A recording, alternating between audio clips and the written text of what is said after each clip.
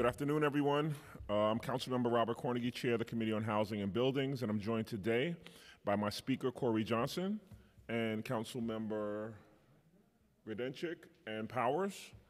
We're here to hold a hearing and a vote on proposed intro number 600-A and proposed reso number 188-A, which adopts the findings of the most recent housing vacancy survey and extends rent stabilization and rent control in New York City. New York City's housing stock is increasingly becoming unaffordable for the many seniors and families who live here. And the housing vacancy survey shows that it is crucial for us to extend rent regulation for the next 3 years and for our state counterparts in Albany to do the same when it expires in 2019. I look forward to working with my fellow council members, especially Speaker Johnson and advocates, to ensure that that does happen next year. Thank you, Mr. Speaker. I'd like to remind everyone who would like to testify today to please fill out a card with the sergeant, and we'll be sticking to a 3-minute clock for all public testimony except for the speaker. Thank you. Good afternoon, everyone, and thank you for being here to discuss rent regulation, the most critical tool we have for maintaining affordable housing in New York City. This year's housing vacancy survey results are staggering and show that it is, of course, necessary for the city to extend rent regulation. According to the survey, there is only a 3.63% vacancy rate in the city, and when it comes to rent-regulated housing, that vacancy rate drops to 2%. On top of that, 3 in 10 renter households pay 50% or more of their income towards rent in the city, meaning that these renters are rent burdened, making it difficult to pay bills or raise a family. Even worse, the median rent went up by 6% in the 3 years since the last survey in 2014. When combined with the lack of available rent-regulated housing, it's apparent from these statistics that this city is becoming increasingly unaffordable. We have lost hundreds of thousands of rent-regulated housing since the mid-1990s. And we cannot lose any more.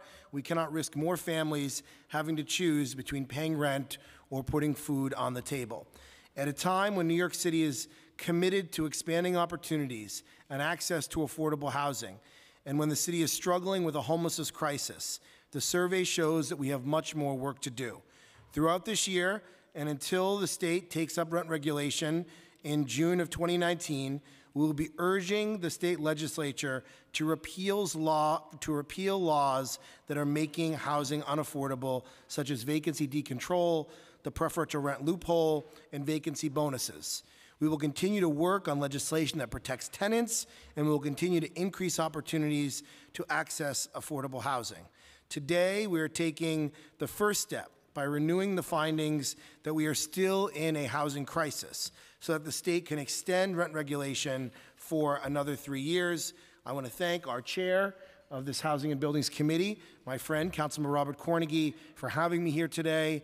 And I want to thank you, all the tenants and organizers in this room. I see so many friends when I walk around, Dulcinea and Michael and so many folks that are here that I've been in the trenches with over the years. And I hope to see you again in the coming months as we advocate for rent reform. I'll end with this. There was a press conference this morning with Councilmember Torres related to Jared Kushner illegally trying to drive people out of rent-regulated buildings in his buildings throughout the city. And we have to ensure that the things that are within our power in the city, DOB ensuring that landlords are not able to engage in construction, which drives people out of their buildings, we are going to continue to play that oversight role. We want to strengthen the rent laws and continue to work on behalf of tenants here in New York City where it makes sense for them. So again, I want to thank you, Councilmember Cornegy, and I look forward to hearing from all of you and working with all of you in the months to come. Thank you very much. Thank you, Mr. Speaker. We're going to begin the opening testimony with a panel of tenants and tenant advocates first. We really believe that it is important sometimes to hear directly from the voices prior to the administration. So in this hearing today, prior to the administration giving testimony, we will be hearing from Reverend Leslie Foltz Morrison, Basilio Garcia, and Vaughn R. Moore.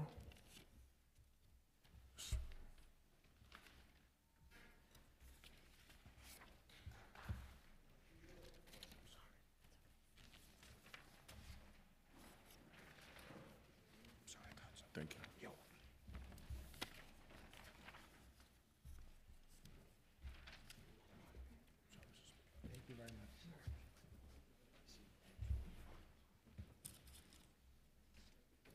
I'd like to affirm your testimony here before City Council. We don't do it for the public, just the admin. Oh, never mind. You can begin. We generally ask ladies first. Yeah, but I'm unfortunate. I have to run. I'd asked them. Oh, okay. Yes, they agree. Worked that out already? Okay. All right. Hi, my name is Vaughn Armour, and I'm the president of Barbara Simmons Tennis Association and a proud member of New York Community for Change. I want to thank you for the opportunity to testify this afternoon. I'm here because of 2 years ago, my companion of 17 years passed away. The very next day, the landlord called me and asked me what I'm going to do about the apartment. He didn't call to say, you have my condolences, or to see how I felt. All he wanted to is to question us about the stabilization and lie to us about it, where he can get the apartment and raise the rent. And that's totally disrespectful. And this is what's going on in Crown Heights and throughout the city.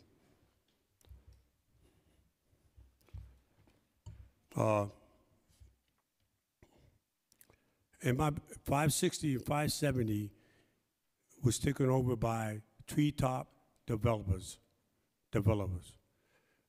They came in, they beautified the outside, they fixed the lobby, and they fixed the stairwells and hallways. They did this for attract newcomers. In the meanwhile, tenants like me that have been there for 17 and tenants that have been in the building for 20 and 30 years are going through lack of repairs, lack of heat, and this is what we're facing right now. And also, what they want is to push out long-time residents that have been in the building where they can put in new tenants and get market value. I'm here also to ask that we, the council of the city, declare a housing emergency where we can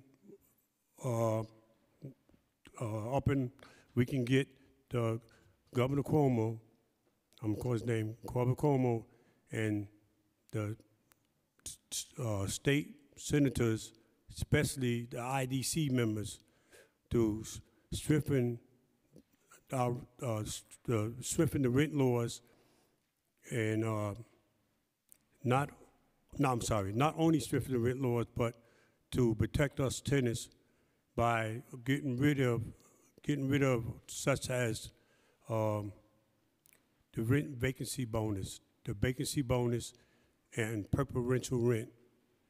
And this is a must. This is definitely a must.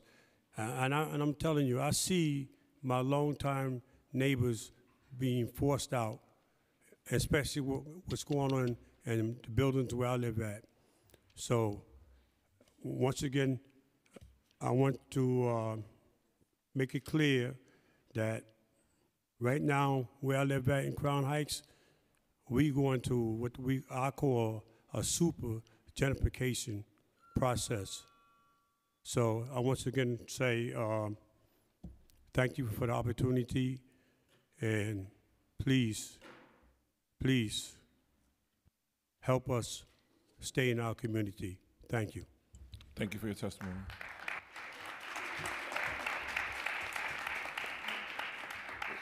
while I understand that we are all very passionate about affordability and staying in our communities, I have to ask you not to clap out loud. Generally, when we want to express, thank you. Oh, you guys already knew. Thank you. Next.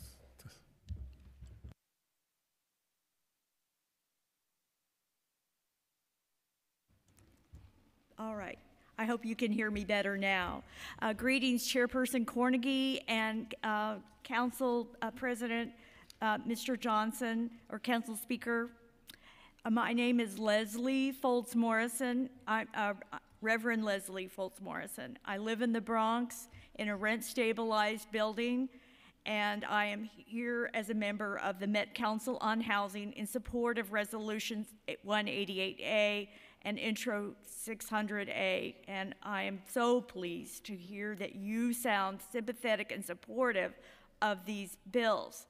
I thank you and all the members of the City Council and all your staff members who serve in public service on behalf of all New Yorkers, and that you seem to be so concerned about renters that they can stay in their apartments and avoid eviction and homelessness. I'm especially concerned about the need to repeal the statutory vacancy bonus, which allows landlords to raise a rent-stabilized apartment by 20% when a unit is vacated. I have seen in my building in Kingsbridge, my landlord has been tempted to take advantage of this loophole these past couple of months after a pipe burst and flooded 3 apartments. My neighbors in these units, 2 of them are families with young children, were moved from their flooded 2-bedroom apartments into studio apartments in the building, but their rent was not reduced. And all this time, the repairs on their units that they want to move back into, repairs have not even begun.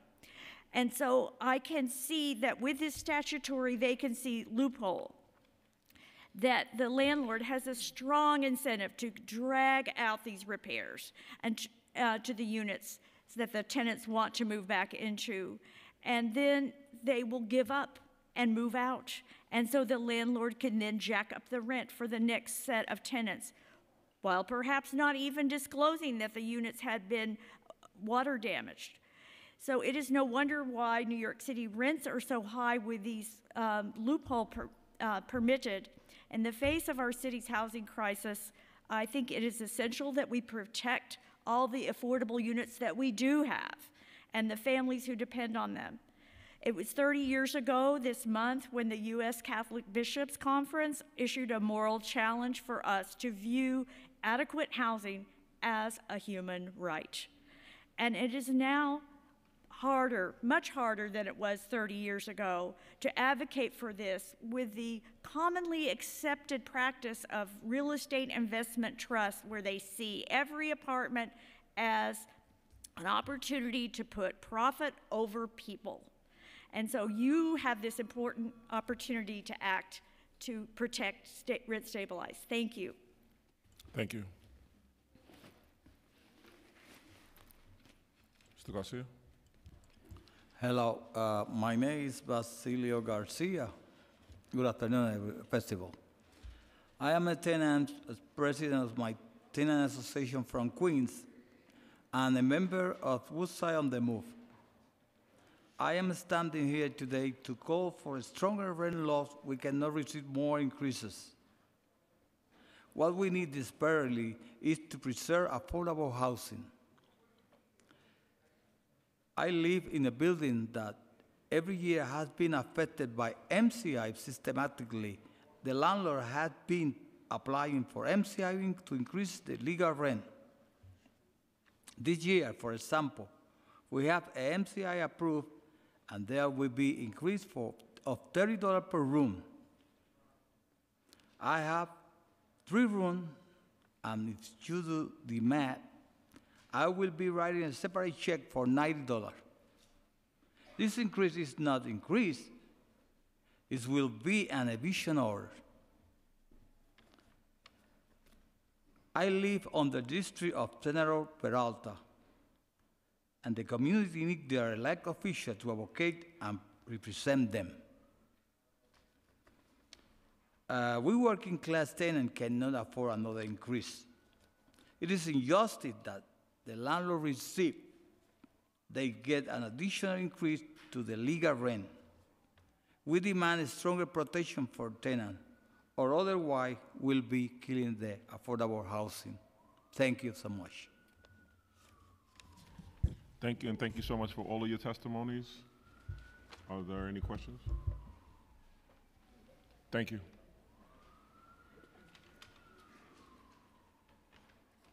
At this time, we'll ask the administration.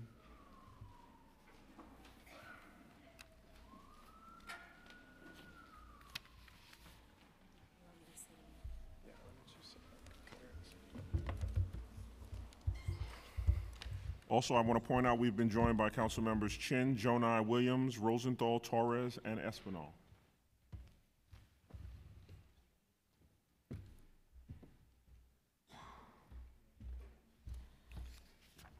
At this point, if I can just affirm your testimonies, if I can have you raise your right hand.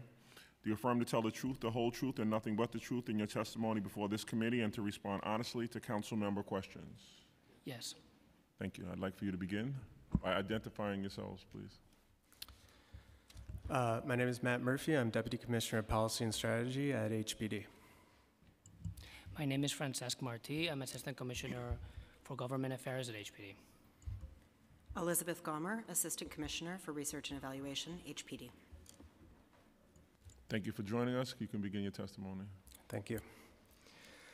Good morning, Speaker Johnson, Chair Cornegy, and members of the Housing and Buildings Committee.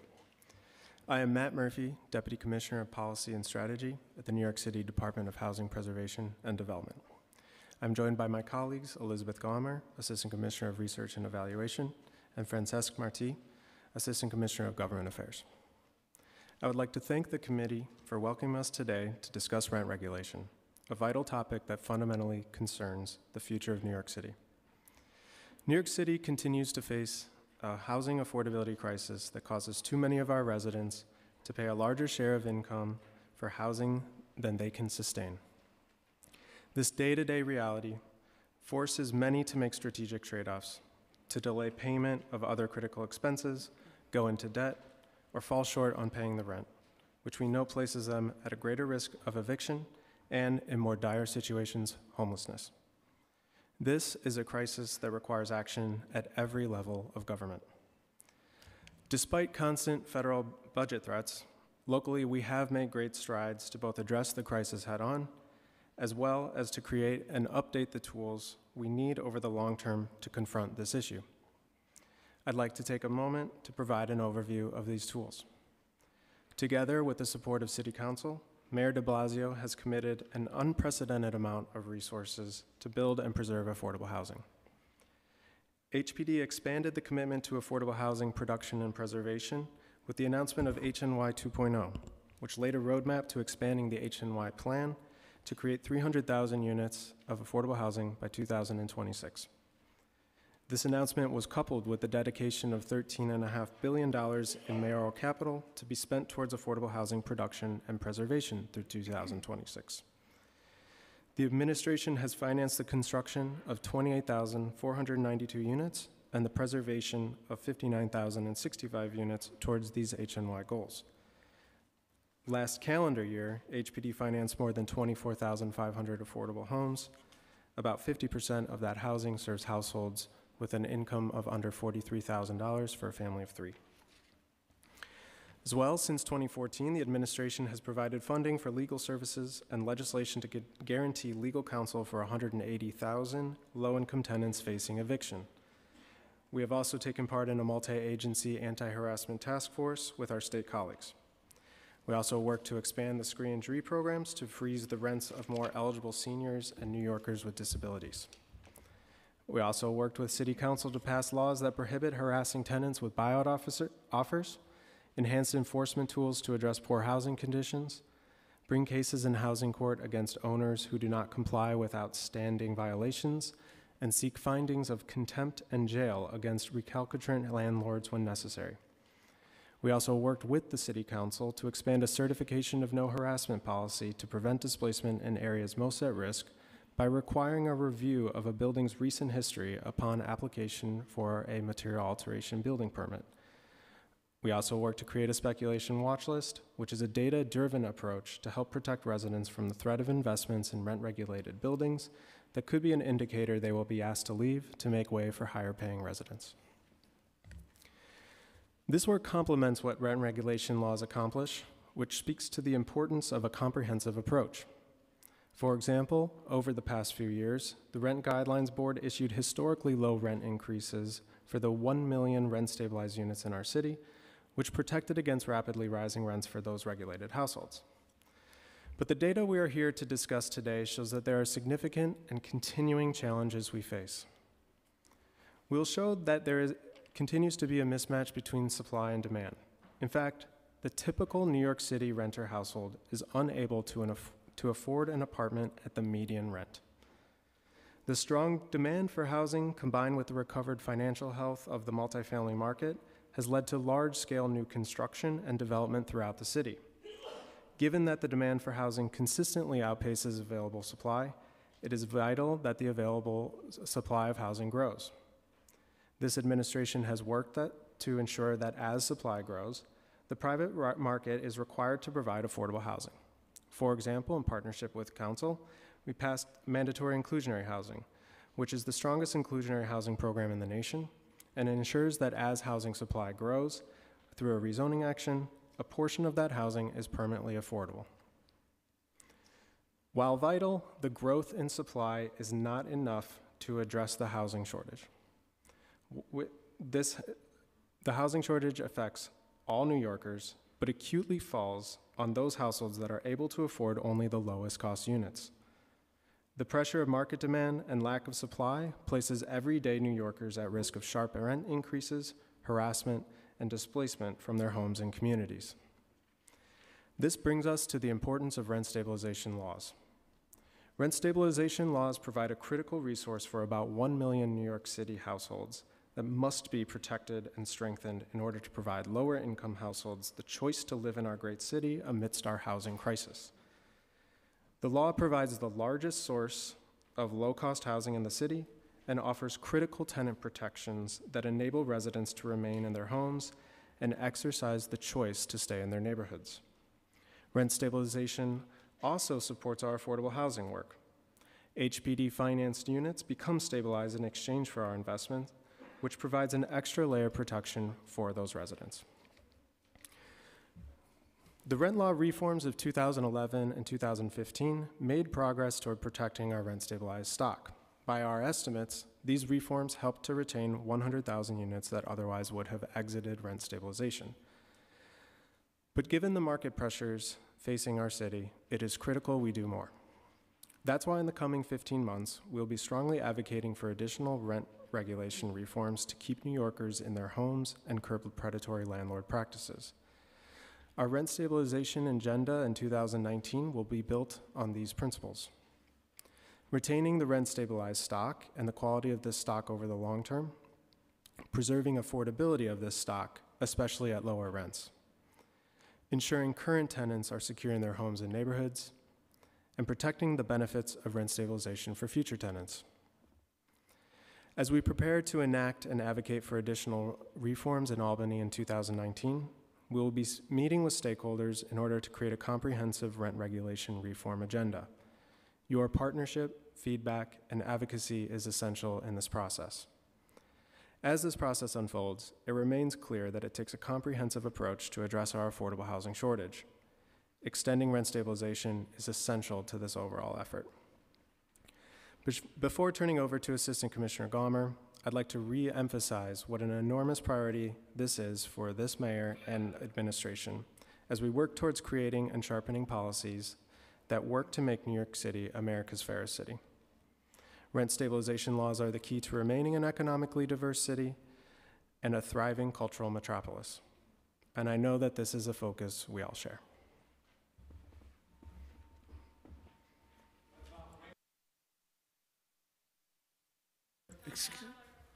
Everyone's going to have their chance to speak. We respect each other here. Chair Cornegy.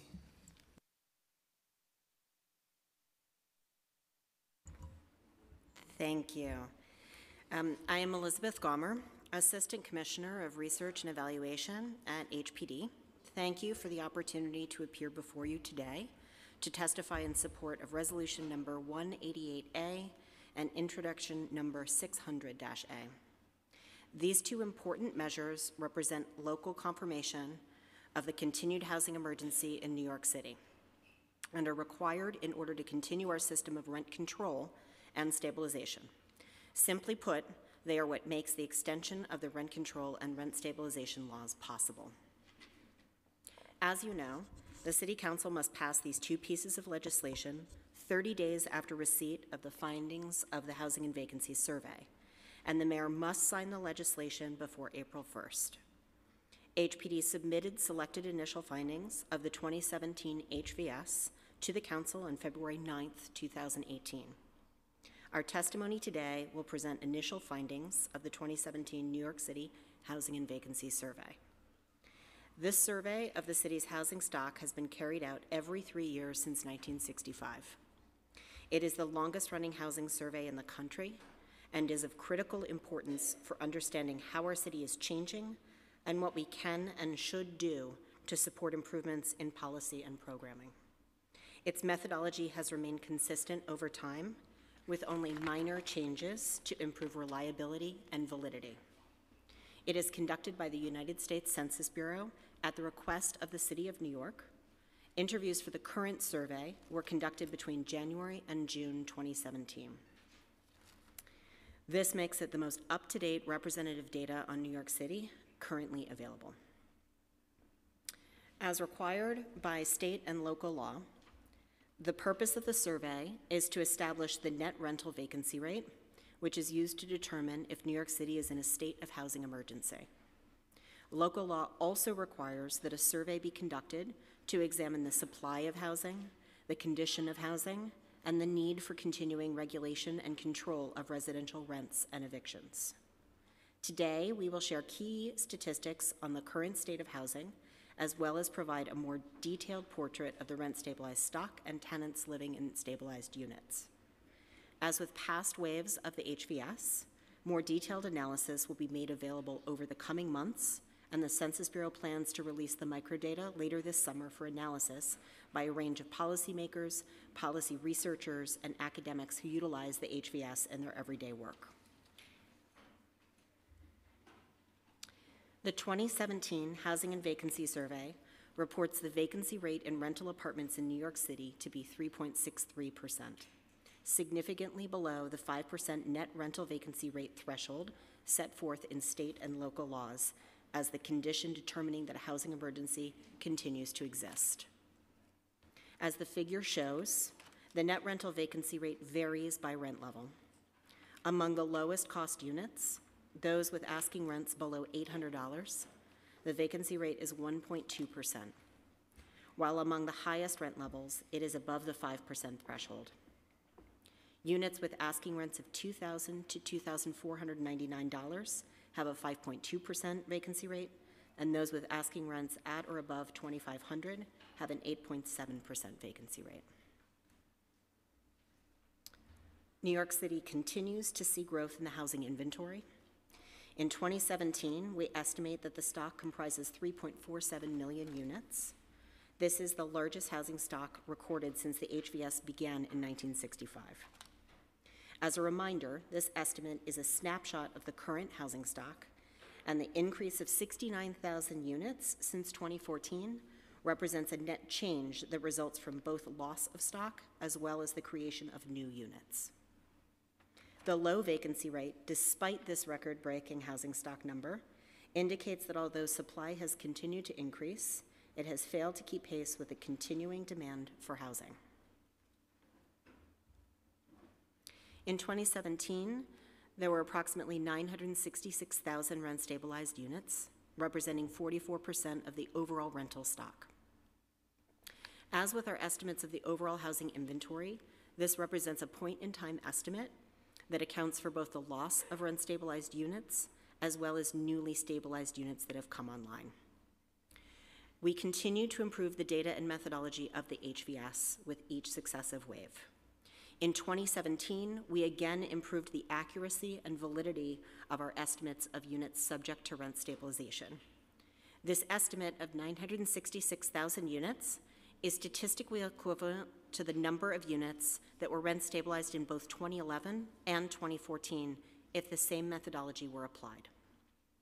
As this map shows, these units are located throughout the 5 boroughs, but are concentrated in the Bronx and Manhattan, as well as parts of Brooklyn and Queens. The areas where we see the fewest number of rent-stabilized units are parts of the city where we know that homeownership rates are high. The HVS measures housing conditions in several ways, including through self-report of the current occupants regarding maintenance deficiencies. One important measure of housing quality is the count of items reported by the current occupants, with 5 or more deficiencies representing a unit with critical deficits. In 2017, 3.6% of renter-occupied units reported 5 or more deficiencies. This is the lowest prevalence on record since 1991, when the HVS began using this measure. Although not shown here, we found that housing quality is as good or better on nearly every measure included in the HVS. Since 1991, the HVS has also collected data regarding neighborhood conditions and quality. In 2017, 76.1% of renter-occupied households rated the condition of the residential structures in their neighborhood as either excellent or good. And again, this is the highest on record since we began using this measure in 1991. As you know, for many years, rents continued to increase while wages stagnated. As first seen in other census surveys, that trend has finally reversed. In 2017, the HVS estimated that household incomes among renters rose by 10.9% in real terms, while rents increased by 6.2%. Incomes grew more than rents in both rent-stabilized tenants, as well as those living in private, non-regulated rental units. Despite the increase in median income, we continue to face a severe affordability challenge. According to the 2017 HVS, the median household income for renters was $47,200. That's equivalent to a monthly income of $3,933 before any taxes. Using standard federal guidelines that suggest a household should pay no more than 30% of gross income on housing costs, the typical renter household could afford to pay as much as $1,180 in rent and utilities. But the median contract rent in 2017 was $1,337, and it was $1,450 when we factor in the cost of utilities, which are also high. Moreover, the median asking rent of units available right now in the market is $1,875, well above the $1,180 the typical household could afford to pay. What results is a high prevalence of rent burden across nearly every income level. In 2017, we found that 56% of renter households were rent burdened or paying more than 30% of income for housing each month. 32% were severely burdened or paying more than 50% of income for housing. This graph shows the prevalence of rent burden by HUD income limits, or AMI, which is a relative measure of income that factors in differences in household size and local market conditions. When we roll this up by income group, we see different facets of our affordability crisis. In the first bar, which includes households that are extremely low income, typically at or near the federal poverty line, we see that about half of households, or just over 360,000, are rent burdened. Of those who are rent burdened in this income stratum, almost all are severely burdened. The remaining 50%, those in the gray portion of the stacked bar, are largely served by subsidized housing or otherwise receiving some form of rental assistance. But the second bar, these are households designated as very low income or low income. A larger share are rent burdened. Here, about 60% are paying more than 30% of income toward housing costs each month, and that's equivalent to about 425,000 rent burdened households who are very low or low income. Of those, 165,000 are severely burdened or paying more than half of income toward housing costs. Again, the remainder is either receiving some form of assistance with housing costs or living in the private market in lower cost units. The HVS helps to identify the components of this affordability challenge. One side is rent burden based on the intersection of housing costs and incomes. But another critical component is the overall composition of our rental inventory. Between 2014 and 17, we saw a large net loss of the lowest cost units as rents shifted upwards. This graph shows the number of rental units by rent level as measured by the 2014 and 2017 HVSs. The bars on the left show the number of units renting for less than $1,500 in both 2014 and 2017. The bars on the right show the number of units renting for $1,500 or more, again in both 14 and 17 HVSs. As you can see, over this time period, there was a net decrease of low-cost units and a corresponding increase of higher-cost units. While we saw an overall increase of 6.2% in median gross rent, there is substantial variation by neighborhood. In particular, parts of Brooklyn and Queens have seen substantial increases in median rental costs. This map shows the changes in median gross rent among only the subset of units that are rent stabilized by neighborhood. As you can see, many neighborhoods experienced little or no change in rent. That's indicated in the gray. Many neighborhoods that saw large increases in overall rental costs saw lower increases for stabilized units. This is particularly true for parts of Brooklyn, Fort Greene, Bed-Stuy, Park Slope, Queens, particularly Ridgewood, and in Manhattan, including East Harlem, Washington Heights, Inwood, and the Upper West Side. In evaluating the continued need for rent stabilization, it is important to examine the demographics of who is served. Here we see the income distribution of rent-stabilized tenants.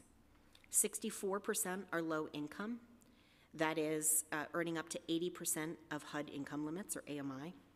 That's equivalent to about 610,000 households. And an additional 23% are either moderate or middle income.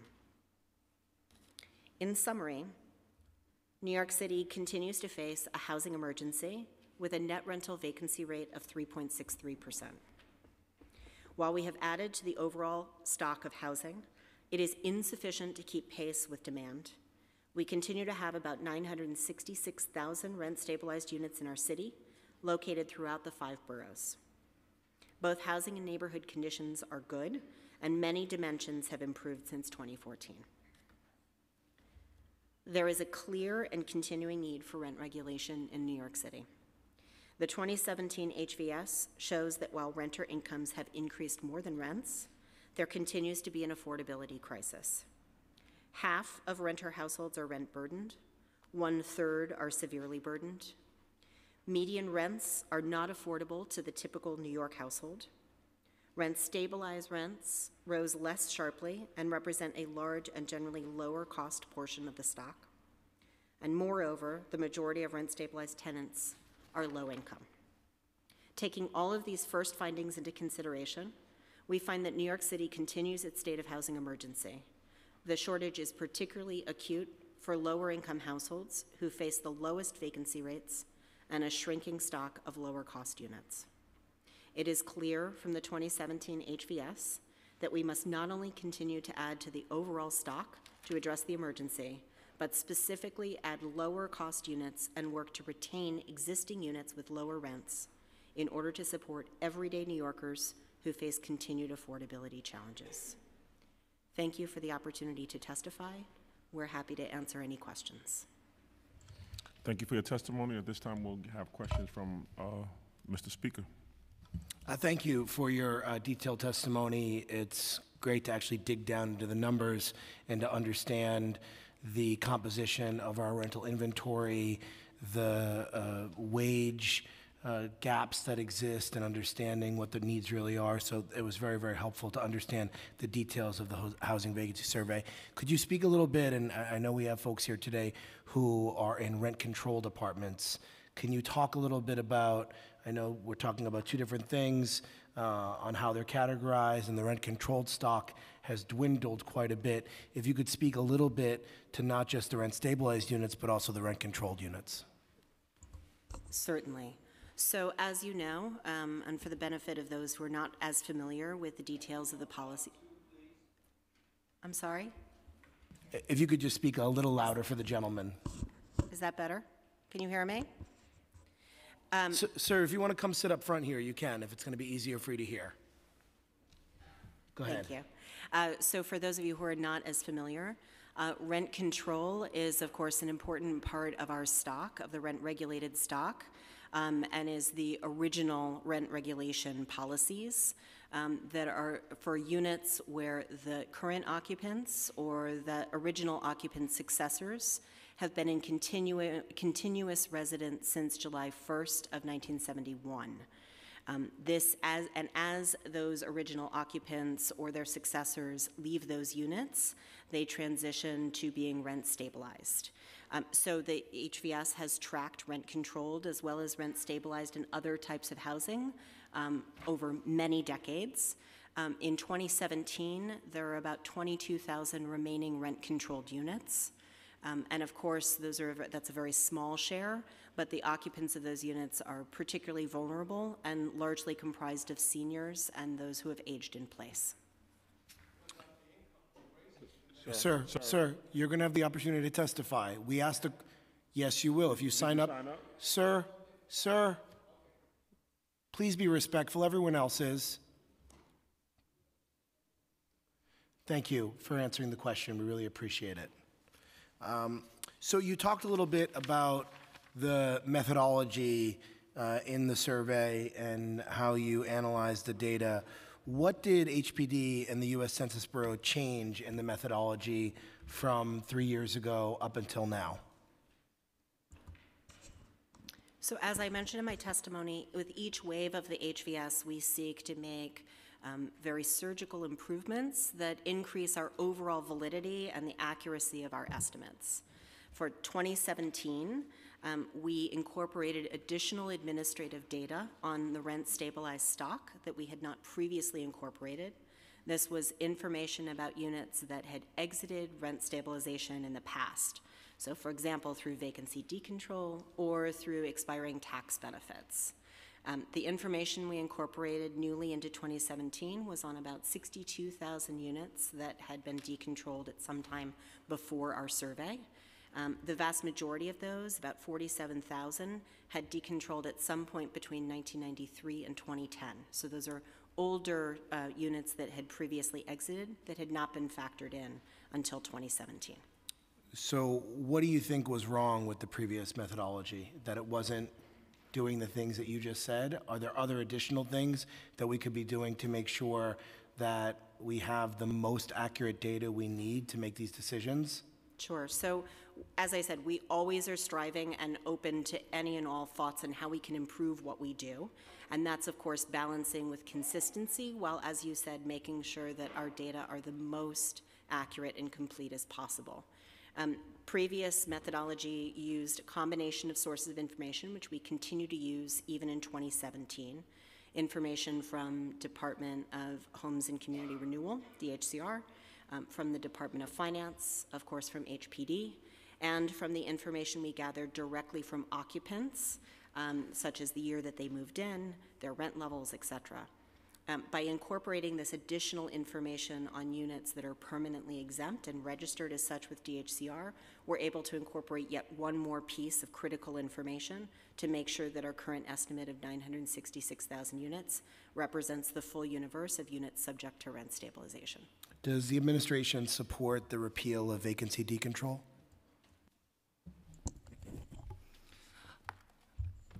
Hello, my name is Francesc Martí, Assistant Commissioner for Government Affairs. It's still early on in the process and we are finalizing our agenda for rent renewal next year. This item is definitely something that we are looking at. We know from past reforms that we should not focus exclusively on one item, that it is important to look at. No, this is a yes or no question. Is the administration's position that you support the repeal of vacancy decontrol or not? Sure. You know, we share the same view as the council that this is an unfair policy and that it needs to be addressed. No, no. Yes, do you support? I don't have anything further to add because we are still formulating the agenda, but I think I take your position and I will take it back to my colleagues in the HPD and the administration. I am flabbergasted by that answer. And I think you're going to hear from tenants today on why they're likely flabbergasted as well by that answer from this administration that has made affordable housing and the preservation of affordable housing a cornerstone item the last 4 years. We know the best way to preserve affordable housing is through repealing vacancy decontrol, which is how we've lost the most number of units since it was repealed. No, I mean, I do want to clarify, we do share your view that this is an unfair policy that leads to the loss of rent-stabilized units, and we are going to be working with you on addressing this in the rent reforms next year. We want to keep an open mind as we formulate our rent reform agenda. We are further analyzing the data, and we have to engage stakeholders in discussions. And as I said before, there are different levers that need to be pulled in concert in order to maximize the amount of units we want to preserve. Well, when the mayor ran for mayor, he supported the repeal of vacancy decontrol. And we stand by that commitment. And when the rent laws expired in 2015, I believe, or were up for renewal in 2015, the mayor supported the repeal of vacancy decontrol. And what we know as a council and as tenant activists who are here is that it's not helpful to weigh in next year, it's helpful to weigh in now. That, I think, is the most important thing. So I really hope that you all will take a leadership role in this in a meaningful way. There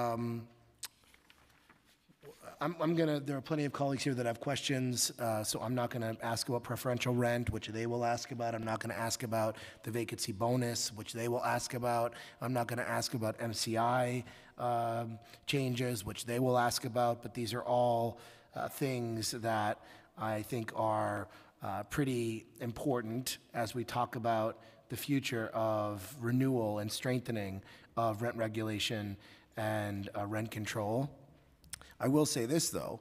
Councilmember Torres is not here, but he had a press conference this morning working with the Housing Rights Initiative to look at some buildings owned by Jared Kushner on the falsification of Department of Building forms where construction was being done in buildings, and the Jared Kushner and his company did not check off the forms that there were rent-regulated tenants in those buildings. And we want to make sure that HPD is coordinating with the Department of Buildings to not allow this to happen in the future. So if you could talk a bit about what HPD is doing to ensure that the Department of Buildings is working in coordination with you all to protect rent-regulated, rent-controlled tenants. Yes, we saw that news, and it's extremely disappointing. I can say this administration is laser focused on preventing tenant harassment. It's our understanding that DOB did go to that site for tenant safety inspections. DOB will have more information about those particular sites and buildings, but I can say that we do coordinate with the Department of Buildings on anti-harassment task force, two anti-harassment task forces. I can also say that in situations like these, we have worked with City Council to create some more proactive tools. So for example, something like the acquisition of rent-regulated buildings, which is what took place from my understanding in this case. We worked with Councilman Torres and to create a speculation watch list, which will be coming out this year. The speculation watch list takes a look at rent-regulated buildings that transact and looks at a ratio between their rent roll and the acquisition price for a very low amount. So meaning that a building might have been purchased for more amount than even the market would say can support that rent roll. We expect that going forward, and tools like this, speculation watch list, would catch transactions like that, so we can be, it's more on HPD's radar that there might be an indication that a building is at risk of tenant harassment or tenants being offered buyouts. As well, we work to expand the certification of no harassment policy.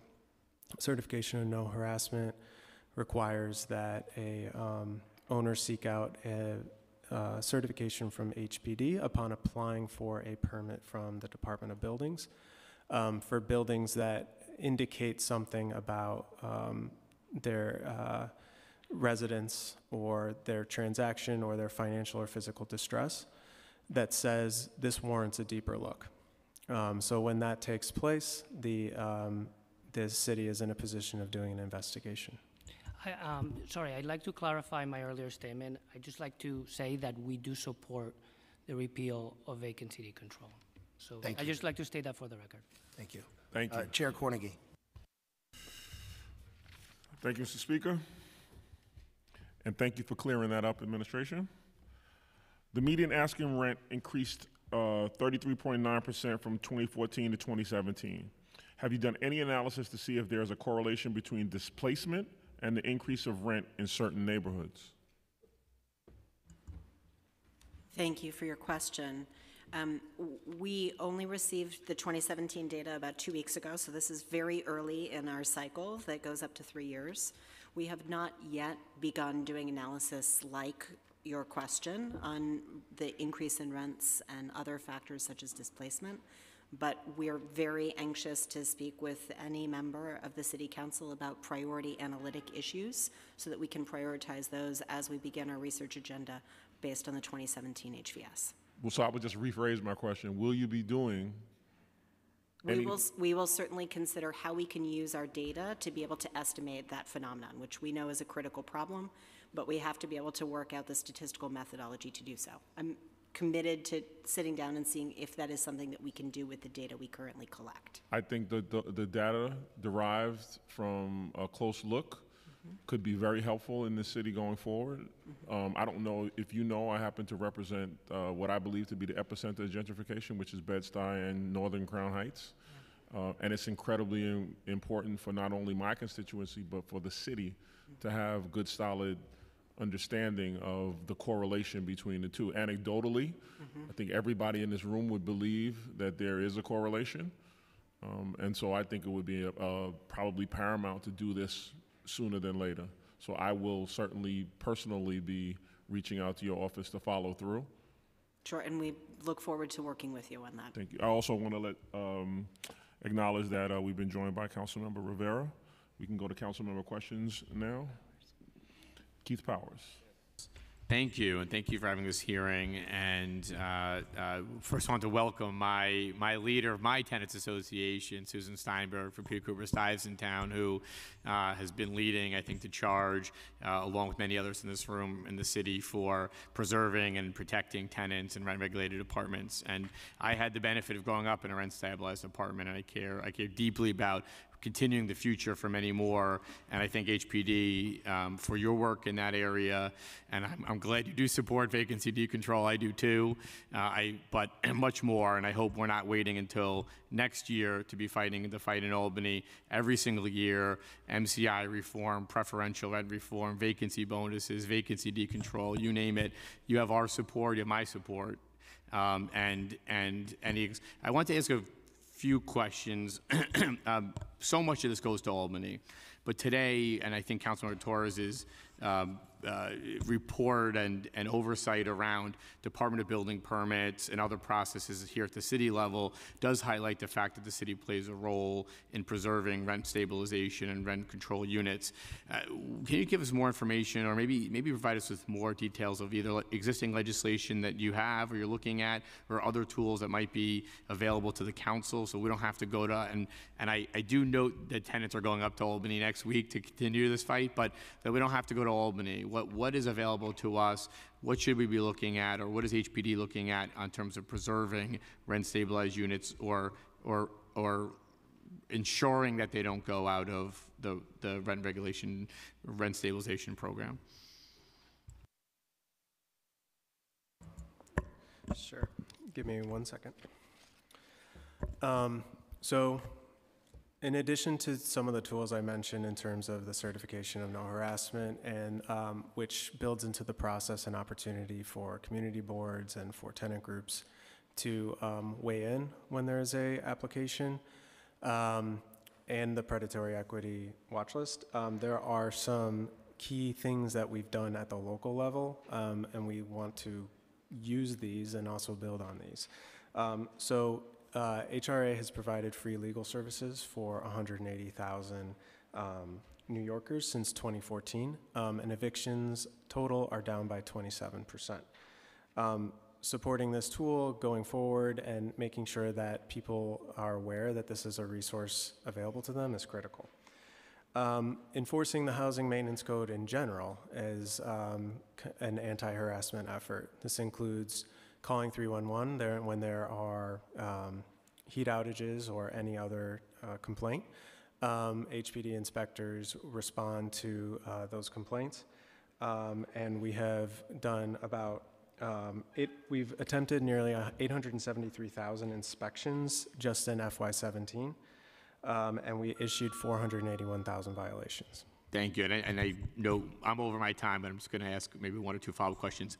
In terms of today's particular, I know it's an investigation into whether something happened or not, so we're far away from actually making a determination. But beyond just the legal services, which are very important, my concern is always when you have agencies that aren't talking to each other. In this case, I think Department of Finance was receiving one piece of information, HPD or DOB rather was receiving another piece of information. So it seems like in some cases, we as a city, I'm taking a blame for this too, are not doing enough to ensure that our own processes are talking to each other and ensuring that we're not putting people to space. So I'd like to follow up, if we can, on that topic about ways we can improve internal agency conversations and communications. I just want to ask one more question, and before I do that, I want to just say one thank you to the chairman for putting tenants first, because I think their voice is important, and we've done that with the NYCC tenants, and now rent stabilization as well, and rent regulation is to let tenants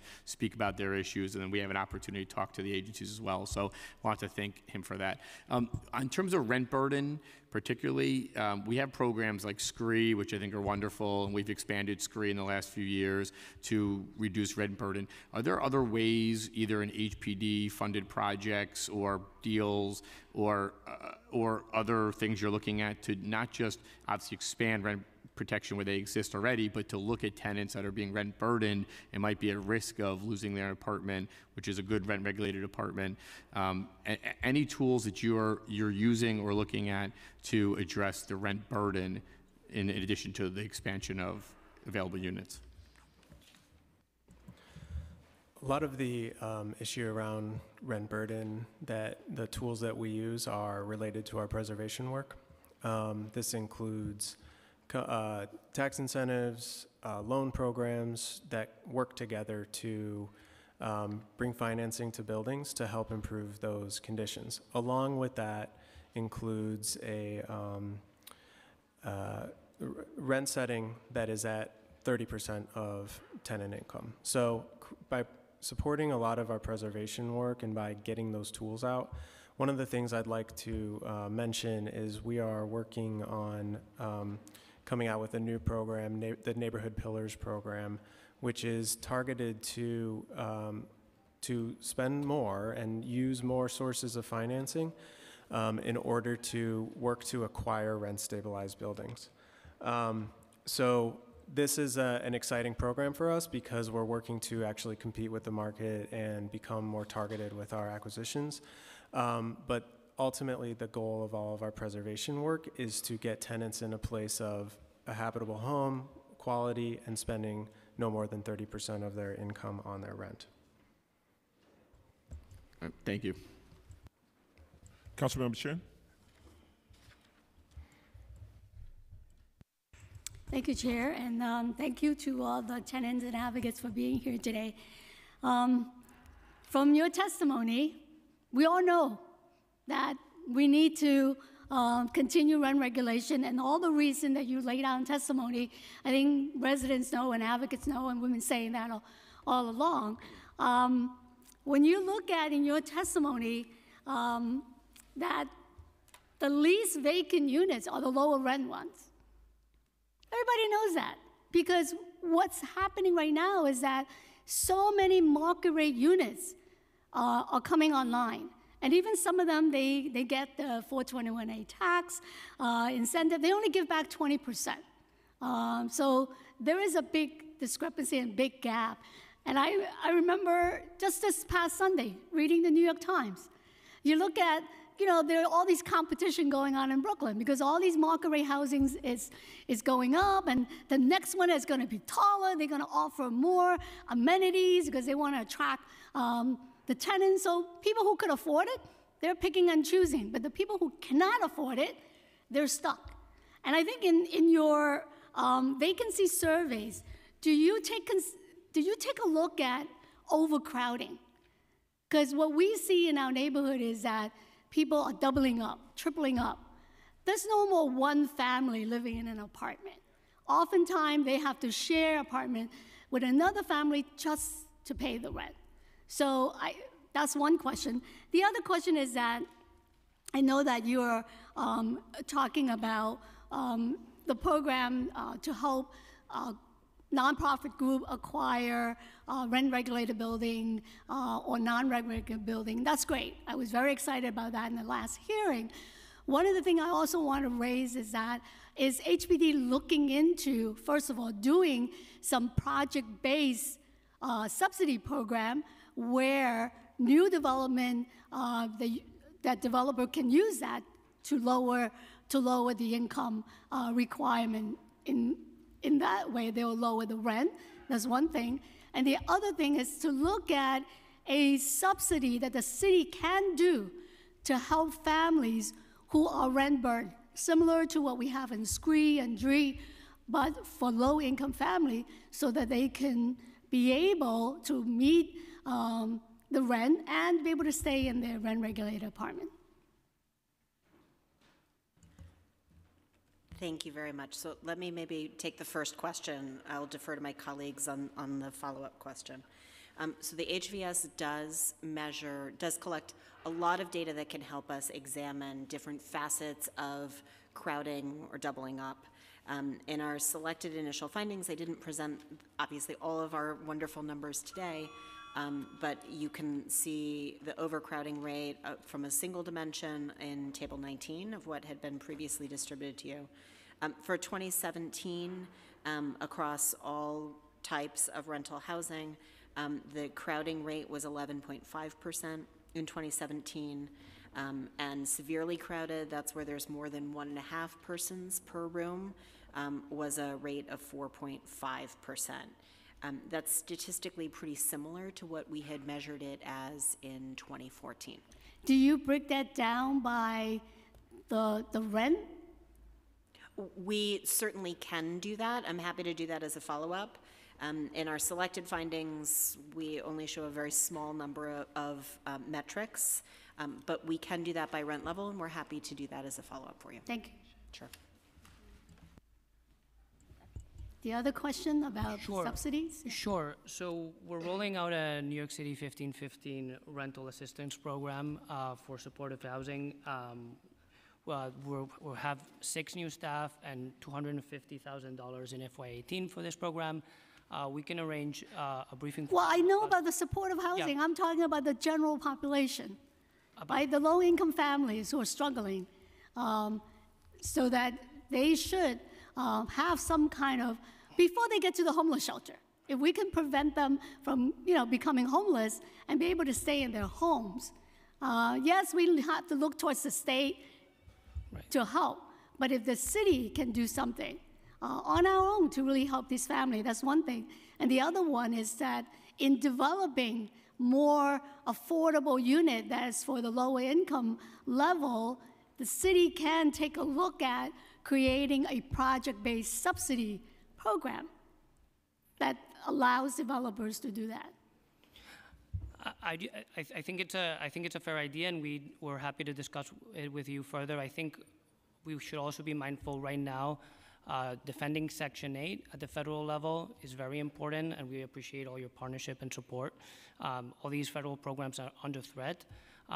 So I just say, like, we are focused on defending Section 8 at the federal level, but we are more than happy to sit down with you and discuss I think the idea that you were putting forward right now. Yeah, I mean, I know that we have to defend Section 8, but while we're defending that, let's also be creative and find new ways to help the tenants who are suffering, who needs our support, so that we don't just always be on the defensive. Let's be on the offensive too. We're happy to talk about that. Thank you. Thank you, Chair. Councilmember Williams. Thank you, Mr. Chair. Thank you for your testimony. I just had a few things to say, but you kind of surprised me on the preferential rent thing, so I know you cleaned it up. But I just want to make sure I'm also clear that you're supporting the changing of MCIs and IAIs, individual IAIs and preferential rent, all of those things that the movement is usually pushing. I just want to make sure that the administration supports dealing with those or getting rid of those. So again, I think those are definitely issues we're going to be looking at. And we're not just looking at it, support changing MCIs, AIs, changing preferential rent, and high rent decontrol.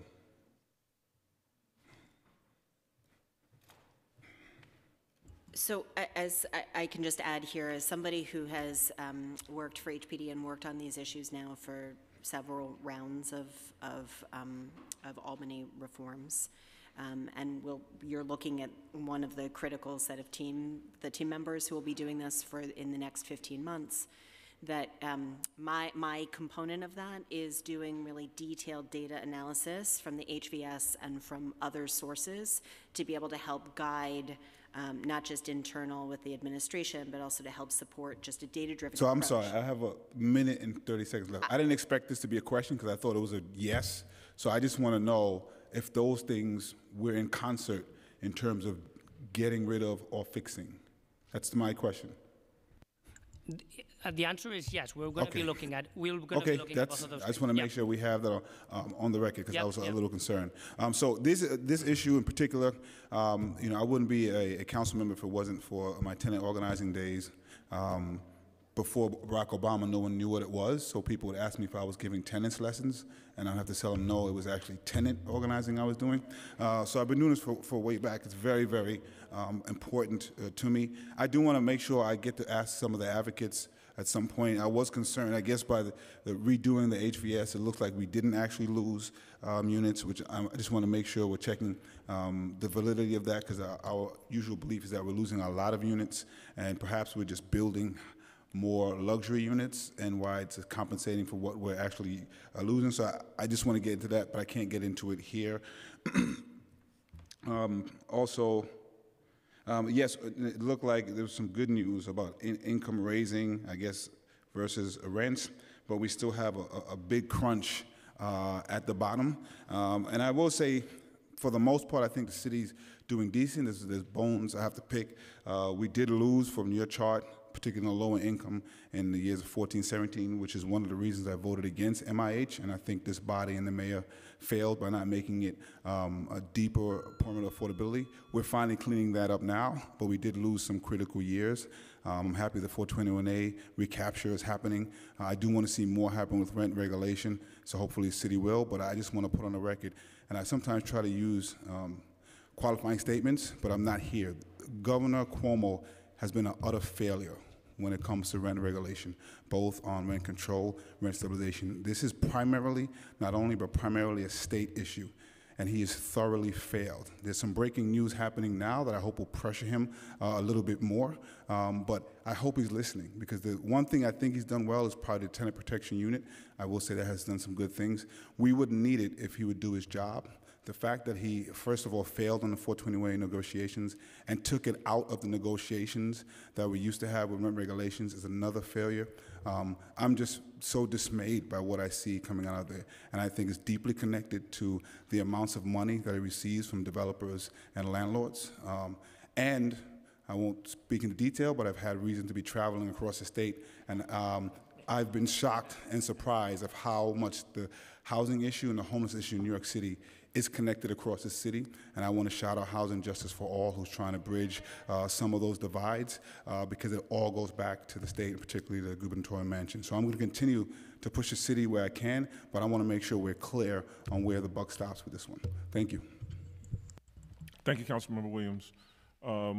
I just want to shift to have a brief conversation about something that's not talked about much, but that is quintessential to life and vibrancy in New York City, and that is citywide home ownership. The citywide home ownership rate was 32.4% in 2017, statistically the same as 2014. How did the city plan to preserve or create more affordable home ownership opportunities? Thank you for the question. And as most know, New York City is the inverse of the rest of the country in terms of its relationship between renters and homeowners, which makes us in a unique position to create homeownership policy. So as an administration, we do look at homeownership as both stabilizing distressed neighborhoods, a tool for that, as well as serving as a wealth building tool. So it's critical. Since the start of HNY, we have financed nearly 13,000 homeownership starts. A portion of those are through NIHOP and our Home First program. And it's our expectation by 2026, the city will produce another 10,000 homeownership units. So in HNY 2.0, we actually announced 2 new programs to confront this issue. We are excited to launch a program called Open Door, which is a unique new program where we are building co-op units affordable to people in the 80 to 130% AMI bracket, which is about 70,000 to 112,000 for a family of 3. And that's just on the new construction side. We're also working to create the Home Fix program, which is about helping mostly lower income homeowners do repairs on their homes so that they can either bring them up to a more habitable status or just work to maximize the quality of their home and maximize their asset. So we are working on creating this. We recognize that we're a city of renters, but even still we have pockets of homeowners, and we need to have tools that address their needs as well. So the overall number that you mentioned, which I believe I heard you say 10,000? That's the additional units, yeah. So how much of that is new homeowners and how much of it is the fixed program that you mentioned? Or is there a differentiation somewhere in there? I don't have a breakdown of where the 10,000 additional would come from. I can say that in some cases we preserve Mitchell-Lama co-ops, and the preservation of Mitchell-Lama co-ops are home ownership units. So for the potential new homeowners in a very tough market, what is your strategy for getting a word out about new programs, about pathways to home ownership? What's the strategy for getting people enrolled in the program and helping them build wealth and capacity and all of those kinds of things? Sure, yeah, it's a great question.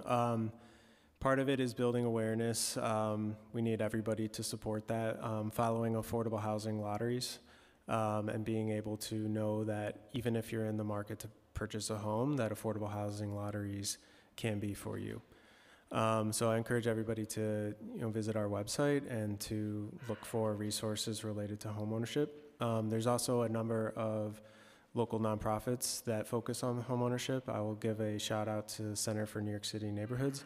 A lot of homeownership programs are focused on preventing foreclosure, but as the market has recovered and strengthened, there are more conversations about introducing new homeownership opportunities. So talking to nonprofits, local community organizations, talking to housing counseling agencies, coming to our website and looking on the home ownership link, and following affordable housing lotteries are just some of the ways, but I'd like to talk to you more about what more we could do. Yeah, so one of the things that I am curious about is your relationship or the administration's relationship to the use of CRA, or the Community Reinvestment Act. in minority communities like the one that I represent, there's a great opportunity there to get the CRA numbers up with banks in my district. We're actually doing an assessment of the banks in my district for their lending practices, both commercial and residential. I'm wondering, is the city counting that as a tool for increasing home ownership, or are these programs operating mutually exclusive of each other? That's a great question. At the moment, we don't count what banks count towards CRA unless mostly if it's the financing of multifamily housing and investments in the tax credit program. But it's a great opportunity. I do want to highlight a couple things. Usually the news in regards to housing on the federal level is bad these days, and I just want to point out that not a lot of people are familiar that there is a proposal to eliminate reporting by banks on just the thing you mentioned. Banks are required right now to report on the race ethnicity of people that receive home mortgage loans as a way to confront past mortgage discrimination. And there is a proposal to it. This is called the Home Mortgage Disclosure Act. And we use this data, HMDA data. And I would like to talk to you more about how we can use that data more effectively. However, it's just another example of something that's at risk at the federal level. We are working to fight it because we do use this data. But there's conversations about reforming the Community Reinvestment Act. There are conversations about taking away this data, and we need all the support we can to continue those tools, because the Housing and Vacancy Survey shows us just how critical you need data to have these conversations. Otherwise, the anecdotal evidence in regards to these issues is simply not always enough. So we should talk more because there is an opportunity to work more closely with banks. We talk with banks a lot about what further investments could be made, and they want to do increasing amounts of home ownership. So I'd like to follow up with you about that. Yeah, so it's obvious, not obviously, but it's something that we're doing in my district as a combat to some of the negative side or the downsides of gentrification. And it seems to be a pathway in my district. I can imagine if the weight of the entire city was brought to bear as it relates to the CRA, the difference we could possibly make. So I look forward to not just on the record having this conversation, but having a longer, extended conversation, and not just with myself, but with the committee on what we can do working with our federal partners and with the act. So thank you. Great, thanks. Councilmember Jonah. Chair, I just want to thank you for this very important hearing, and my colleagues for bringing up some very important issues and topics. You mentioned in your testimony scree and DREE. Can you please tell me your feelings or your thoughts on the success of those two programs? Go ahead. So we're actually very proud of the recent expansion in SCREE. I think the state legislature passed an expansion to 50,000, and we implemented it locally. And this is a success in making sure that more seniors can stay in their homes.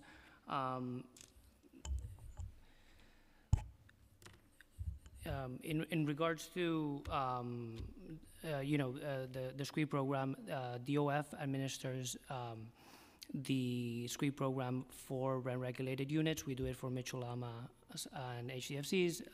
We'd be happy to sit down with you and go over more detail. But overall, these are very successful and important programs to make sure that our seniors and disability, those suffering from various disabilities, remain in their homes and not allowing their rent to increase is significant. Yeah. Okay. So I can also add that the HVS collects data on the population receiving SCREE. We have not yet incorporated questions on DREE, but one of the things that we'd be happy to follow up on is, as we get to the point where we're evaluating and analyzing the impact of SCREE over time, of sharing any findings we have with you on that program. Because I feel the same way, making sure that those two programs remain viable are important to the well-being of this city. Would your department be open to discussing extending those programs or those protections to everyday New Yorkers? where we would cap rents, and it's known as the tree bill, the tenant rent increase exemption program, where if more than half of their rent is going toward rent, and here it's a third, that we would cap those rents and not let things get progressively worse for those very vulnerable families. So we are always happy to review any legislative proposal. I just want to be clear that we are laser focused on strengthening the rent laws in Albany next year. That is our focus, and we don't think there's any substitute for that. So we just want to be clear about that. We are familiar with the proposal you are discussing, Tree. The proposal would be administered by DOF, so they could speak better about it.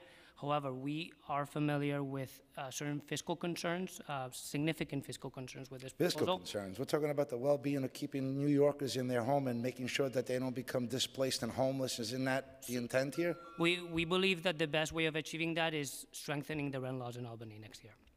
So if you're one of the fortunate families that has a rent-stabilized apartment, you're protected, and the other New York City residents, we turn around and say, sorry, you didn't draw the luck, and we can't help you. Is that the intent? Well, we can certainly discuss this proposal with you, and we're more than happy to do that. So let's clarify the position. It's more than making sure that the rent protections remain in place, but making sure that all New Yorkers can afford to live in this great city and not be forced into the streets. I mean, again, that should be the primary objective, I would imagine. Again, we believe that strengthening the rent laws is the best way of achieving that, but we are more than happy to discuss the specifics of the tree proposal with you. Let me reiterate one more time. We have many more apartments that are not subject to rent stabilization, and those families are in current need of assistance. And helping secure a roof over their head should be the primary goal, not just there for the rent-stabilized and rent-controlled tenants. There has to be a much broader approach. But I'll take that up with you at a later time. One of the other issues I do want to bring up is the same group of people that we're looking to help through rent protections and making sure that RGB rent increases don't force these vulnerable families out of their homes. One of the issues that I see works counter to that is the water and sewer and real estate tax increases that are passed on to property owners and therefore passed on to tenants. So on one hand, we say we need to strengthen rent protections, make sure rents remain affordable, and that they don't increase out of control, forcing families to relocate. On the other end, we raise the operating cost of buildings to make sure that we hurt those very existing tenants that we're looking to help. Water and sewer rates are over $1,000 an apartment annually. That is more than fuel. Your real estate taxes imposed on the same rent-stabilized tenants that you're looking to protect are at about $3,000 annually. These are double-digit increases across the board. So when are we going to start addressing the underlying issues? Are we here to help these tenants or hurt them? And under the guise of RGB saying we did our part, but those landlords are going to pass on those increases and make sure that those tenants and families pay for these increases. So the issue around operating expense increases, RGB, from my understanding, looks at annually when setting the increase or in the 1 year or 2 year leases. There's a report that's done on operating expenses and how they are going up and down. In terms of affordable housing, real estate tax exemptions are used in order to keep costs down. So in order to house the lower income tenants we're talking about, the city does provide an operating subsidy by exempting property taxes. It's an incentive for people to participate in affordable Talking about rent-stabilized apartments, the 1 million apartments that we want to protect. Those same 1 million apartments are subject to increases on water and sewer rates by New York City, on real estate taxes by New York City. They're a pass-along, and I'll paint the picture for you. City charges landlord, landlord charges tenant. Tenant pays landlord, landlord pays city. Who's the culprit? It's not the landlord. He's the middleman. And these increases are a direct correlation to the rent increases that those rent-stabilized tenants that you're trying to protect will ultimately pay for. I also believe rent stabilization and the 1 million apartments that are available are not enough, and I agree with that this is a battle of supply versus demand, and New York City is not going to build its way out of this on its own, that there has to be a more willing partnership with the private industry, creating the incentives for them to build more apartments, which will eventually lead to stabilizing of rents and eventually making sure that all New Yorkers can afford to live here, should also have some type of needs testing to make sure that those that should be getting the protections do have the protections, and ensuring future generations can thrive here. So I want to thank you both for your time. Thank you. Councilmember Rivera. Thank you. And thank you, Chair, for asking about home ownership. I know those opportunities in moderate income communities are far and few in between.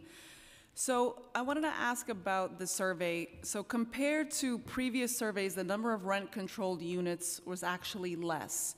And I'd like to know, why does there continue to be a loss of these units, and whether HVS has data on the causes? Sure. So in my previous answer about rent control, I explained that this is the first generation of rent-regulated units, where the current occupants in fact, have to be, by definition, the first occupants or the first occupant's successors, and have lived continuously in that unit since July 1st, 1971. That means that when those first occupants exit those units, they transition to being rent stabilized. So the number of rent-controlled units naturally declines over time as those initial occupants who have been living there for several decades give up those apartments. But the overall supply of rent-regulated units, which comprises both rent control and rent stabilized, remains intact according to our data. Well, based on my very humble experience housing organizing, and I see some of my friends here, and we've done a lot of work around this, I think some of the causes are the same for rent stabilization as they are even for rent control, and that's deprivation of services, that's frivolous litigation, that's harassment. I want to ask about repairs. You said that the agency issued 5,000 violations? I believe it was 473,000. 473,000 violations in how long? I think that was fiscal year 17, but if you give me a moment, I'll give you the exact number. We can also confirm that for you after that. He's going to confirm it for you right now. Okay. In fiscal year 17, we issued more than 481,000 Okay, violations. that sounds right. So these violations, do you know how many of them were gathered because of an HP action? I don't have that information in front of me, but I can say that we have brought 6,371 cases to housing court. A portion of those cases, I believe, are going to be an HP action, but this is data we can follow up with you with.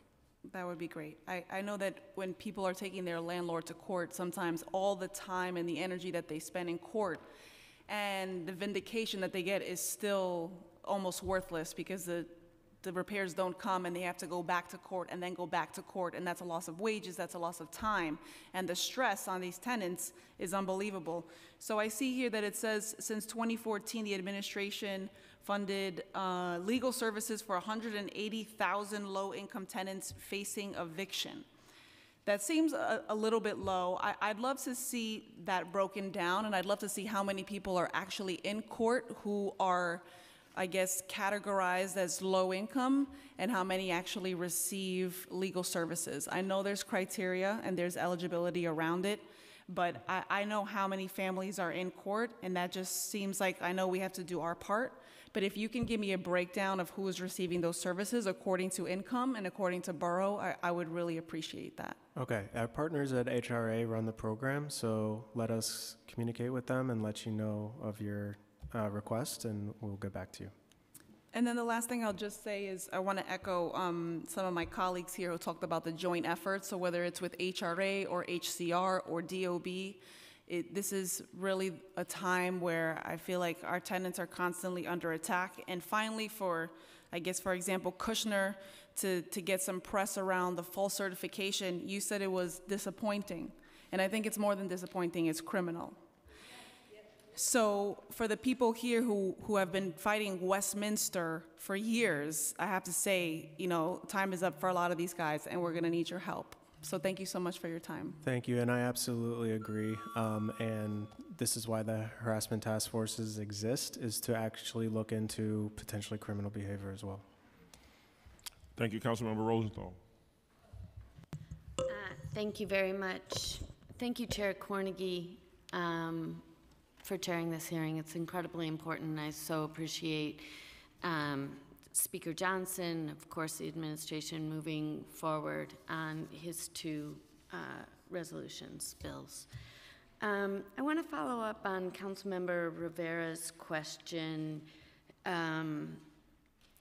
When you saw a decrease in rent-controlled apartments, did you see a corresponding increase in rent-stabilized apartments, or can you track to see whether or not that actually happened? So the data that we currently are analyzing and that we've shared today, our first findings, is cross-sectional, so it's only point in time. It does not enable us to say where those units had come from or what is happening to them. However, the HVS also is in its design a longitudinal data set. And so with 2017 data, we will be able to analyze some of these trends and transitions over time between 2011, 14, and 17. Unfortunately, we don't have those data yet. We'll get them later this summer after the 2017 data themselves are released by the Census Bureau. But we'd be more than happy to follow up and look at what has happened to the units that had been rent controlled in earlier waves and what happened to them after they transitioned. That'd be great.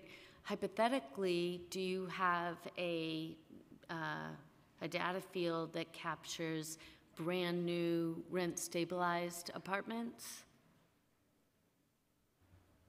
I'm not quite sure that I understand your question, but let me do my best to answer it. So we certainly, just as we discuss rent control, we can look at over time how units transition from one category to another with that special longitudinal file. Okay. The 2017 data themselves don't allow us to look at that change. Okay. Got you. And when do you expect the full data to be available to the public? So the 2017 data will likely be released in June, which is similar to what our standard cycle is for an HVS wave. The longitudinal data will be prepared sometime after that, probably late in the summer is when we expect to get a first copy of those data back at HPD. Okay.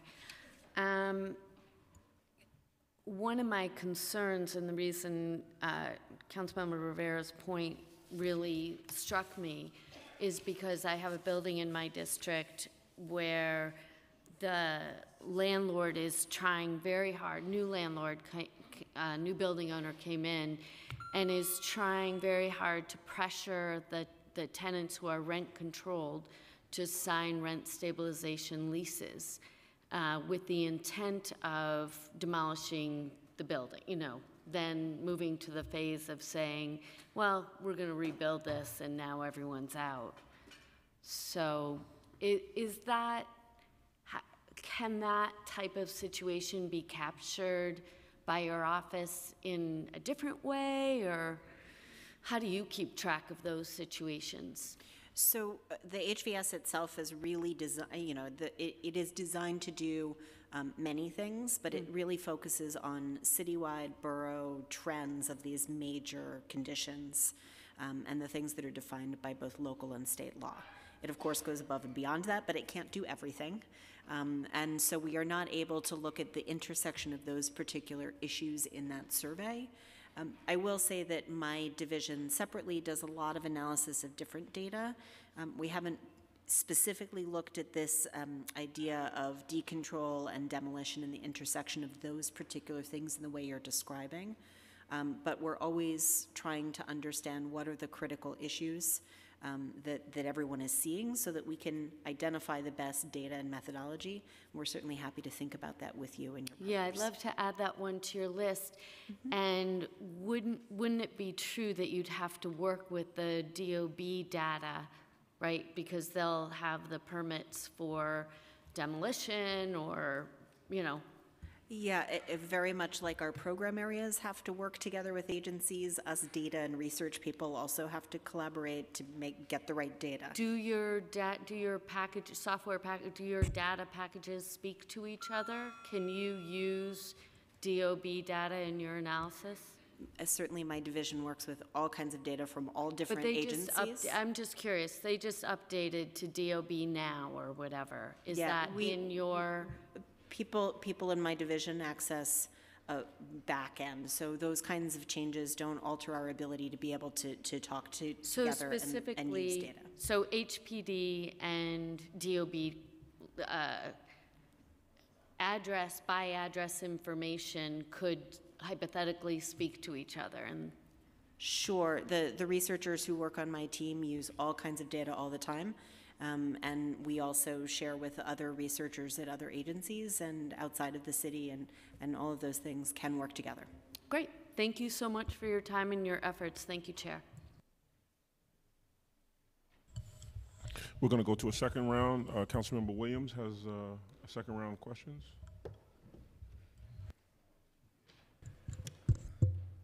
Thank you. I wasn't expecting to come up right now. I did want to just make sure I put on the record also, sometimes when we're talking about rent stabilization, rent control, just rent regulation in general, we are talking about the price point, and I want to make sure I put on the record that is also the protections that come with it and that people forget to discuss, and it's important because when I was an organizer and people would come for assistance, I would have to say, are you rent regulated or you're not? Because if you aren't, I can help you get the repair, but the landlord may not give you a release renewal, and we may or may not be able to prove that it's connected. And so I always want to make sure when we're discussing and having these talking points that the protections that are afforded to tenants in rent regulation are very important to that community and shouldn't just be connected to price point. I think I had another question, but it's been jogged out of my head, but I want to make sure that was there. Also, just to recorrect some of my earlier statement, just for our clarification, I think the governor has utterly failed tenants in the city and across the state, not just rent regulated. Thank you. I think you made that abundantly clear, Councilman. I think I said rent regulated. I just want to make sure I captured the whole thing. If there are no more questions, thank you so much for your testimony. Thank you. We have Thank you. Thank you. Look forward to working with you, and I'll follow up, especially on the home ownership piece. Thank you, Chair. Thanks. I'm going to call the next panel.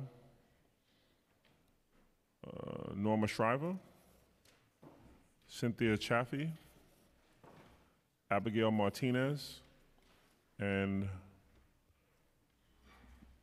Marcella, I'm sorry, I can't pronounce your last name.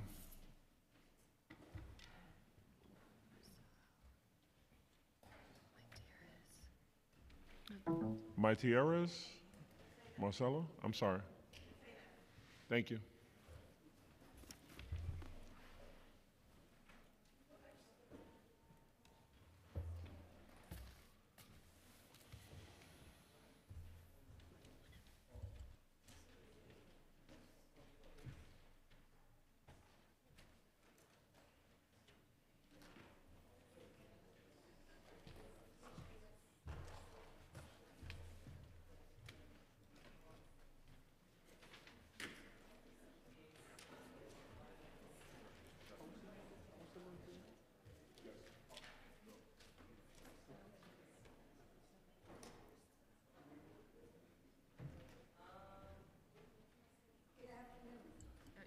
You have to press the button, and I'm glad you started because we actually intended to go from that side to that side. So, good afternoon.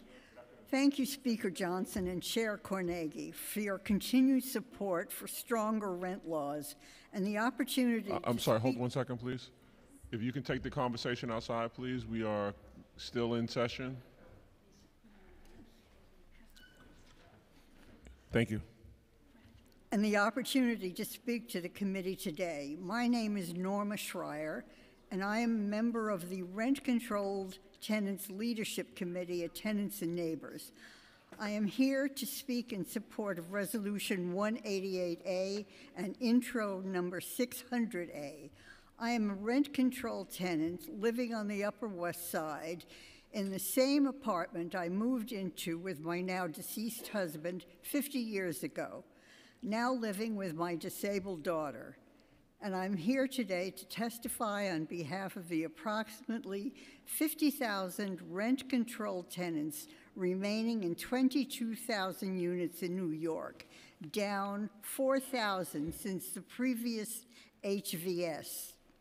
We call ourselves the forgotten rent-regulated tenants, but perhaps now we won't be forgotten, because there are about 1 million rent-stabilized apartments left in New York, so we do not get much attention. This year, rent-controlled tenants lobbied Governor Cuomo for a rent freeze, even stopped traffic in front of his office, a bunch of septuagenarians and octogenarians, and spent the day in jail because we are so desperate to bring attention to the rent control issue. We believe that the MBR system that controls rent adjustments for rent-controlled tenants is outdated, unsustainable, and inhumane. Think about this. In the 8 years of Governor Cuomo's administration, my rent has increased a whopping 44%. I repeat, 44%. In the same time, rent-stabilized tenants' rent has increased only 12%. The same economic conditions that exist in the city for rent-stabilized tenants and their landlords exist also for rent-controlled tenants. Why the discrepancy?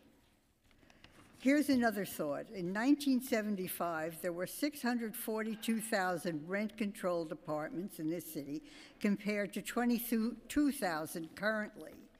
Some are folded into rent stabilization, but others, due to the MBR system that controls this form of rent regulation. And if the landlord is not too lazy to file the papers each year, most of our rents are more than that deregulation threshold for rent regulation, which is $2,700 per month. The biennial MBR factor at 7.4%, for which we just received an announcement from the DHCR, is much too high for rent-controlled tenants in my Tenants and Neighbors group. And the broader rent control community, with this increase, tenants will continue to pay annual rent increases with no end in sight. And the MBR, which is a promise of greater economic security, will continue to remain elusive. I leave you with this. The majority of rent control tenants are senior citizens living on a fixed income, and their mean income is $28,000 per year. They have experienced the burden of up to 7.5% rent increases each year, along with fuel pass-alongs, and the unjust burden of higher MCI percentages at 15% for major capital improvement increases. Though the SCREE threshold has been lifted, which helps some of us, unfortunately, by the time that happened, most of us had already lost our quality of life. Thank you.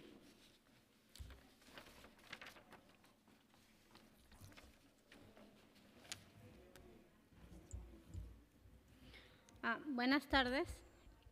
Mi nombre es Abigail Martínez y vengo con el grupo Vecino Ayudando Vecinos. Me mudé al apartamento del 680 56 Street en Sunset Park en el 2014 con mi esposo y mis 4 hijos entre la edad de 2 y 11 años. Entré pagando $2,200 de renta, tenía ayuda con un compañero de cuarto y pagaba $1,200 de renta. Cuando se fue el compañero de cuarto, perdí mi ayuda y fui a buscar ayuda con Vecinos Ayudando Vecinos. Aprendí que mi apartamento era de renta estabilizada y que tengo derechos. Cuando revisé mi historial de renta, descubrí que el dueño reportó al Estado que yo estaba pagando 643,50 y el inquilino anterior pagaba 588,89. Aprendí que podría pedir una investigación con el Estado para determinar la renta legal.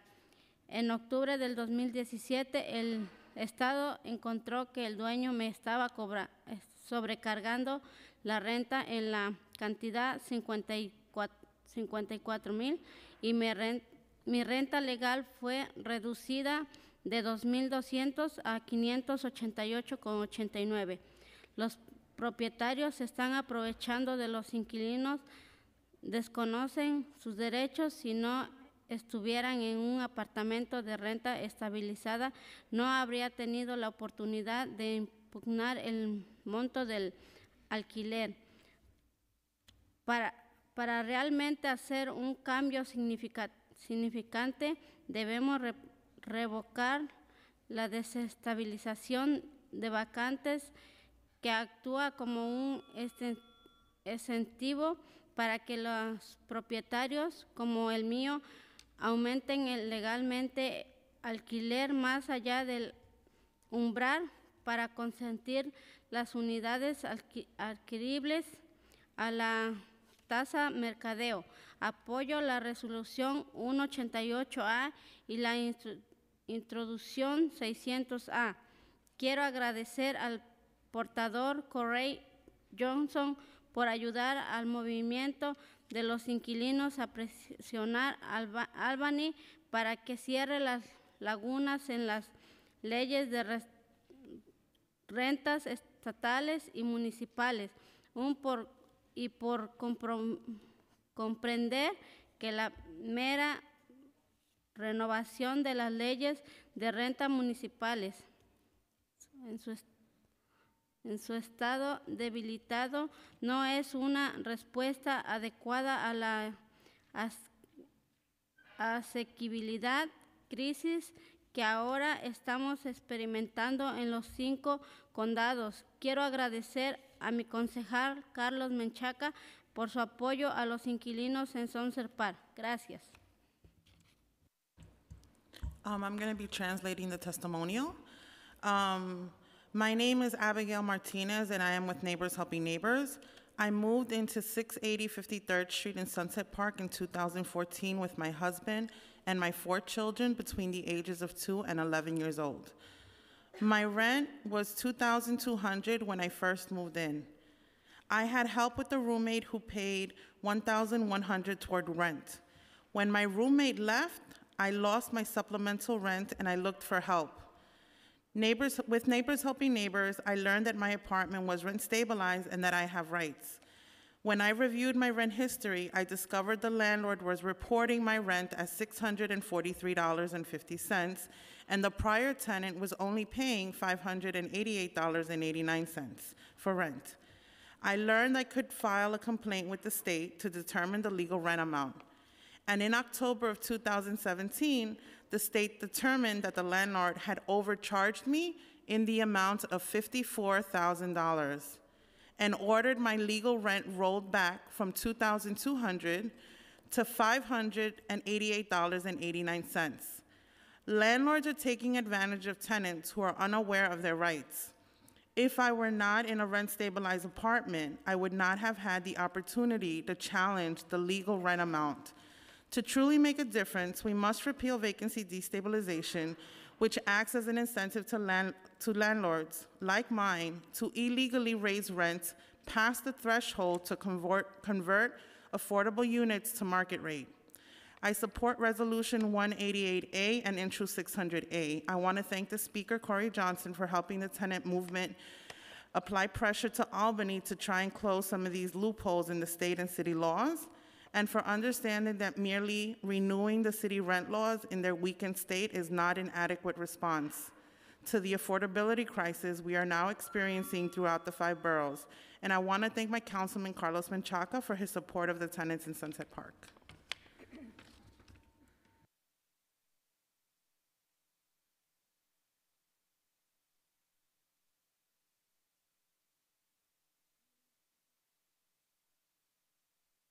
Okay, Hello? Okay, sorry, thank you. My name is Cynthia Chaffee, and I'm the co-foundress of the Stop Croman Coalition and also a member of GOALS. And we fully support Resolution 188A and Intro 600A.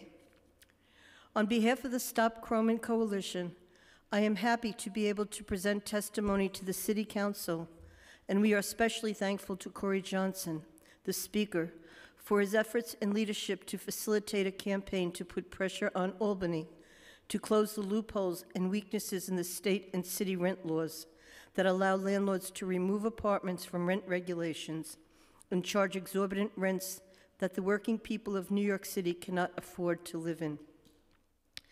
I believe that Corey Johnson fully understands that without the strengthening of the rent laws, we will continue to lose rent-stabilized units to the point of extinction. Our, our landlord, Steve Croman, is a convicted felon and is currently serving 1 year in jail due to mortgage fraud. Also, a civil suit brought by the Attorney General's office on behalf of tenants who suffered extreme harassment was brought by the Attorney General's office and was recently settled. Under the terms of this settlement, he will have to relinquish the management of 106 of its properties to a new management company selected by the Attorney General. Steve Croman has an empire of close to 200 buildings in Manhattan. His modus operandi has been to acquire buildings and then begin to start the harassment of rent-stabilized tenants to get them out, raise rents, and deregulate apartments under the vacancy decontrol laws. He has been able to empty out most of the rent-regulated tenants out of all his buildings. Vacancy decontrol gives him an incentive to get tenants out, using harassment tactics, which, I'm sorry, I have my asthma today, which included frivolous litigation, deprivation of services, use of private agents known as tenant relocation specialists to aggressively pursue buyout offers even when the agents were told by the tenants that they were not interested. One example is Raymond Minskill. He's an 85-year-old tenant and had lived in his rent-controlled apartment for 68 years.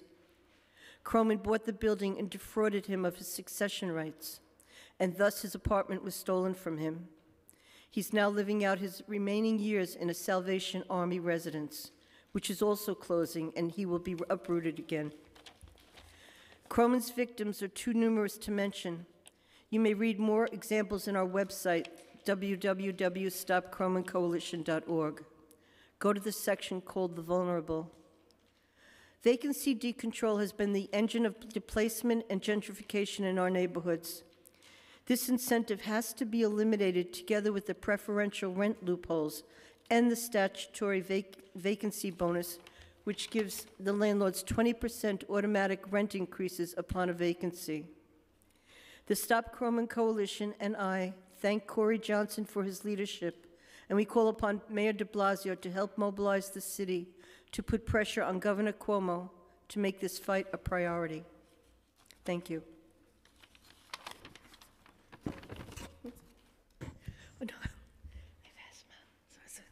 Thank you so much for your testimony. Thank you. I'm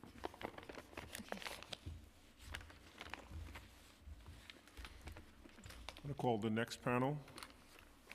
Barika Williams, Lino Diaz, Ellen Davidson,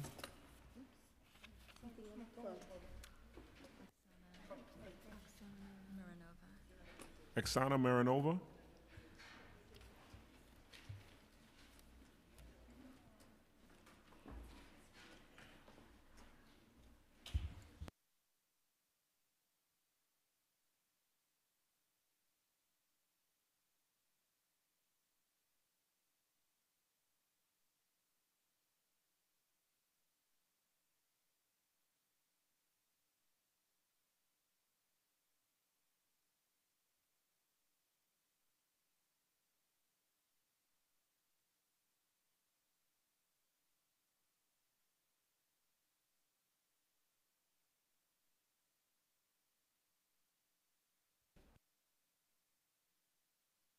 Thank you all for joining us today. You can begin your testimonies when you're ready.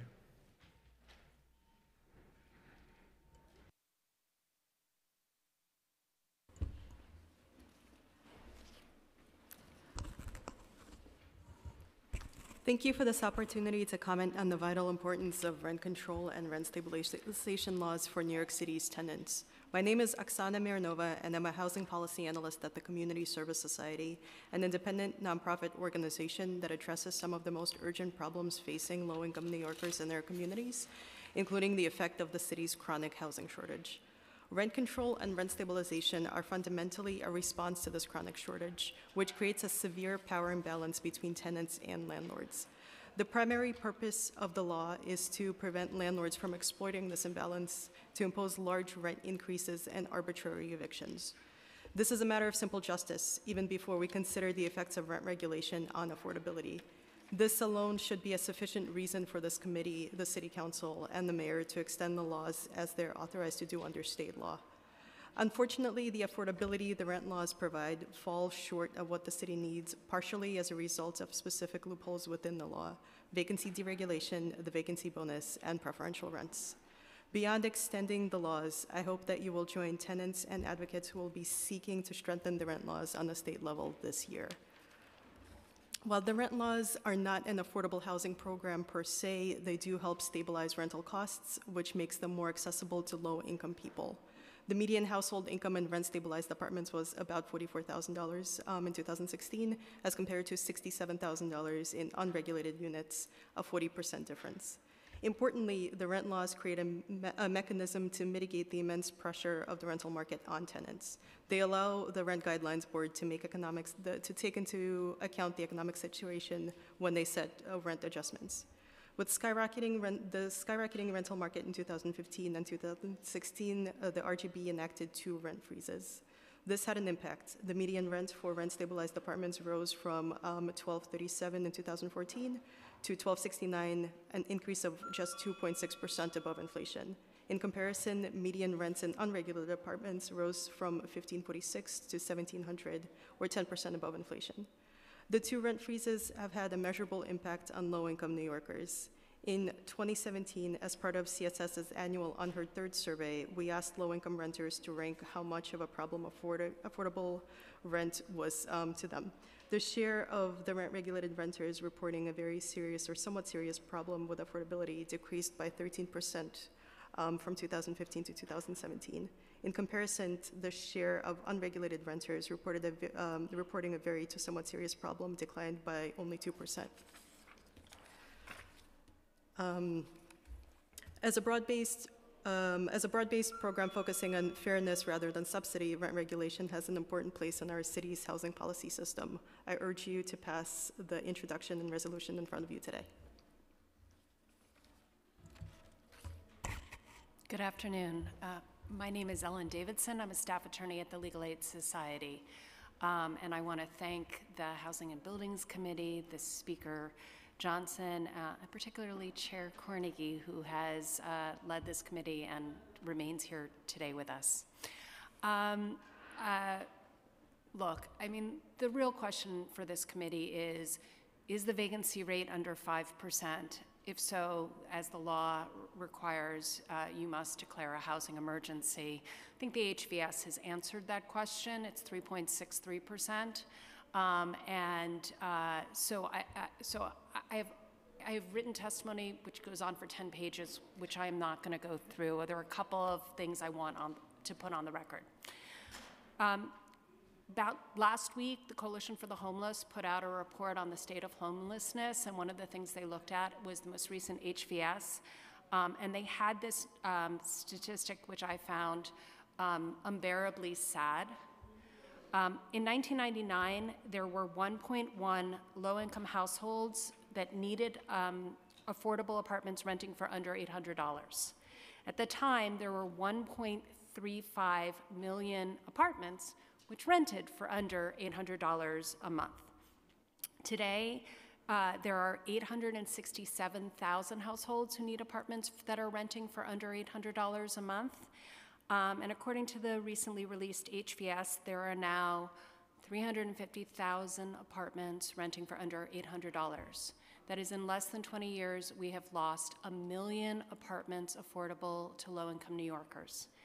The law says that we need to have the rent laws to prevent exactions of unjust, unreasonable, and oppressive rent and rental agreements, and to forestall profiteering, speculation, and other disruptive practices tending to produce threats to public health, safety, general welfare, and that in order to prevent uncertainty, hardship, and dislocation, the provisions of this act are necessary.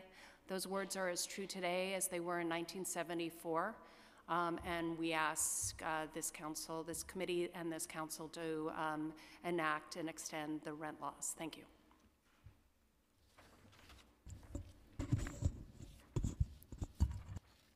Hi, good afternoon. My name is Barika Williams. I'm the Deputy Director at the Association for Neighborhood and Housing Development. ANHD's mission is to advance equitable, flourishing neighborhoods for all New Yorkers. I want to say thank you first to you, Chair Cornegy, to the Speaker, and to the committee for having us here to testify on this issue.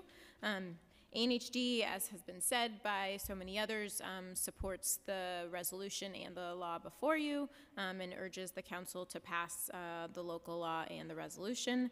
I don't want to repeat what other folks have said, so I just want to hone in on a couple of things.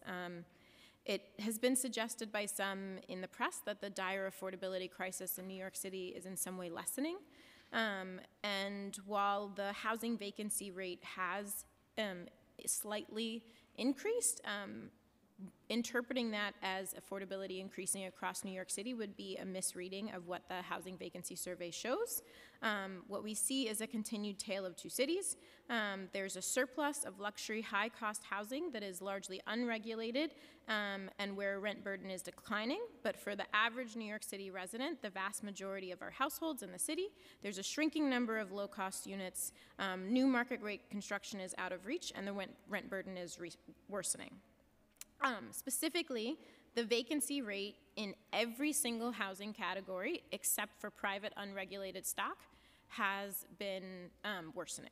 So all of the change that we see in the vacancy rate is attributed to the increase of private unregulated stock. In addition, what we do see also is that the average New York City renter can only afford the average stabilized rent. They cannot afford the average private unregulated units rent. So the median income of a New York City resident is about $1,269, $1,300. That translates into, is $47,000 in income. That translates into $1,200 in rent. And there's a big gap between that and about the $1,700 that we see in the private market. So again, I'd like to just say ANHD urges the council to pass the two bills before you, and thank you for the opportunity to testify. Good afternoon. My name is Lino Diaz. I'm a housing attorney at Legal Services New York City in the Queensborough office. Thank you very much for the opportunity to speak today. Rent regulation provides one of the few protections for New Yorkers in retaining and maintaining affordable housing. While the median asking rent for an apartment jumped 33.9% between 2014 and 2017, it only jumped by 2.6% in rent-regulated units. For families with fixed incomes or jobs that fluctuate seasonally, this security is a key component to having a stable home. And a stable home provides everyone in the household with a number of intangible benefits. The ability for children to remain in their current school district without having to uproot. The ability for people of all ages to form community ties and take pride in their neighborhoods. And most importantly, the ability to feel safe and secure without market forces leaving people uncertain about where they'll lay their heads at night. Without an extension of rent stabilization protections, thousands of low-income and working families would almost immediately be forced into the city's shelter system. I work in Queens, a borough where there is a large percentage of unregulated housing and, as a result, a large number of evictions based solely on the whims of landlords. Rent regulation ensures that tenants are able to remain in their homes as evictions are restricted to causes specified by law. Rent-stabilized tenants also have the right to lease renewals and succession rights for remaining family members, rights that ensure that affordable housing doesn't simply disappear as a result of market forces. These protections aren't hypothetical. I've fought those battles and ensured that children retain the home that they've lived in all their lives and succeed in tenancies where their families have resided for multiple generations. I've argued against frivolous proceedings and ensured that people aren't evicted simply because the landlord is litigious. These protections are real, important, and necessary. I personally ensured that a senior citizen remained in her home where a landlord tried to evict her for allegedly always paying her rent late, retaining her housing and fighting off the unfair proceeding brought against her. By the same token, I've seen families enter the shelter system when evicted without cause from their unregulated housing. Because they've had no rent regulation protections, I've had to represent people with newborns, as well as parents of children with severe mental disabilities who were all evicted. I had the unfortunate luck of just litigating a case where a woman who has limited functionality of her hands and a severely mentally incapacitated son was evicted by her landlord for no reason. The premises were not rent stabilized and her protections were non-existent. Now I have a bit more, but it's in the written statement. And for the time being, I'd just like to say that without the continued protection of rent stabilization, the situation would be far, far worse. We therefore thank the City Council for addressing this important issue and look forward to continuing our work helping the residents of New York City. Thank you for your testimony, and more importantly, thank you for the hard work that you do on behalf of all of the tenants who need advocacy and the hard work that you put in.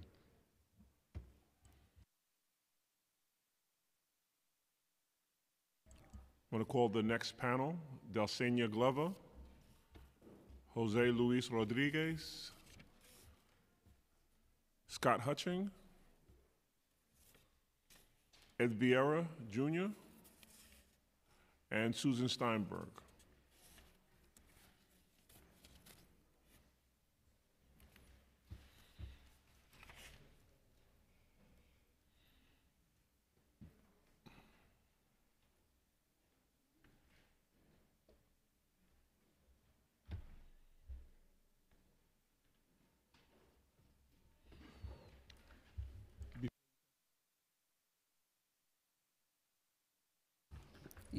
Excuse me?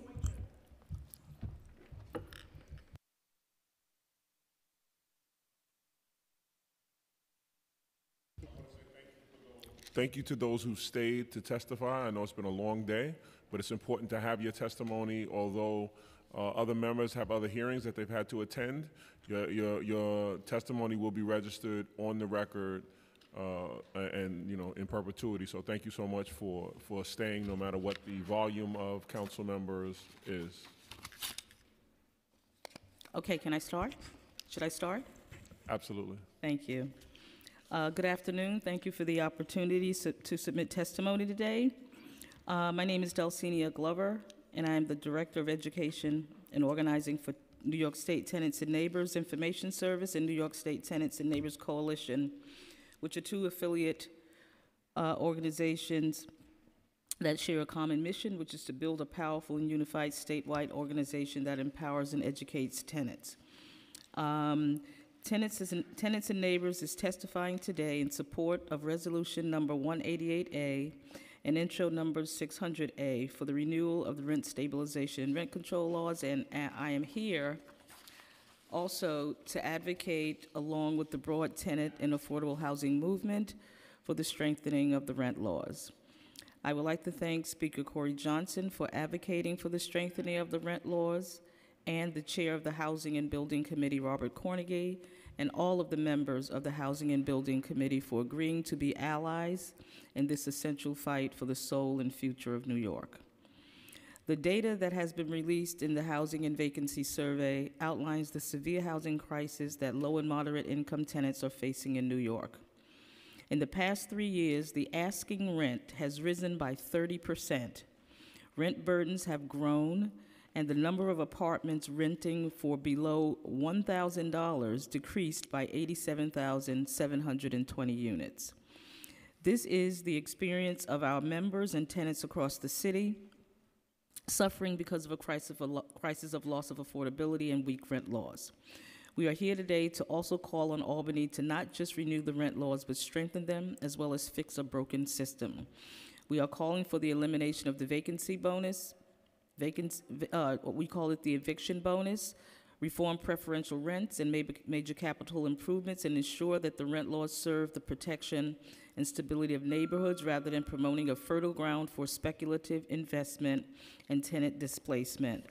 And in support of Norma Schreier, one of our tenant members who spoke earlier, the rent-controlled tenants residing in the remaining 22,000 should be given at least a 2-year rent freeze and get rid of the horrendous MBR system, and that is a message for Governor Cuomo. Thank you very much for the opportunity to testify today. Good afternoon. My name is Jose Rodriguez, a member of Picture the Homeless. I would like to thank the Speaker Corey Johnson and the City Council for strengthening the rent laws. The Housing and Vacancy Survey has many New Yorkers concerned by the findings. 65 additional units are not available to rent. Medium asking rents increased 30% since 2014. Picture the Homeless is asking the City Council to pass Intro 226, which requires landlords to register their properties with the city.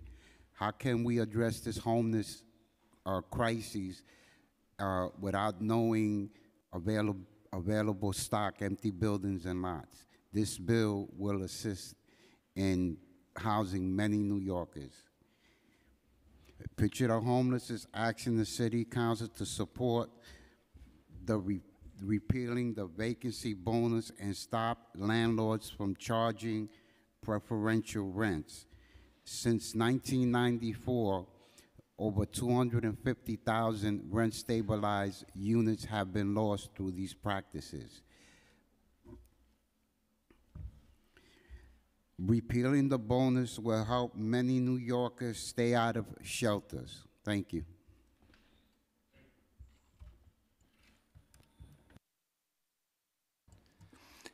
I would like to thank the Speaker for inviting us to testify at this hearing and for the Speaker's and Council's support for renewing and strengthening the rent laws protecting New York City tenants. My name is Scott Andrew Hutchins, and I'm here to represent Picture the Homeless. In 2 months, I will be a 6-year resident of the New York City shelter system, which pays $1,306.91 per month more to shelters than the rent of my previous apartment to house me alone. At Picture the Homeless, we find the results of the survey appalling but not surprising. It reiterates our demand for a registry of all vacant property in the city as called for by Intro 226. The crux of our argument for this necessity is found in the following statistic from the report.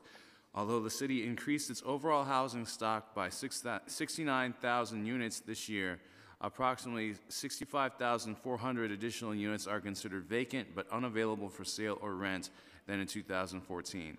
This means that net available housing stock for all practical purposes went up by only 3,600 units, far lower than the number of people who enter the shelter each year.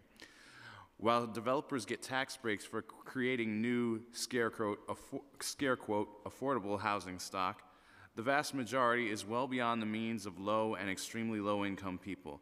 The net vacancy rate for extremely low income housing is 1.15%, while the net vacancy rate for extremely high income units is 8.74%, and this is an upward trend. Whereas extremely low housing is on the decline, extremely low income housing is on the decline from the 2014 survey. With the median household income at $57,500, why are we giving tax breaks for housing for people who make over $100,000 per year when so many of these units are vacant? Instead, we should be doing the reverse.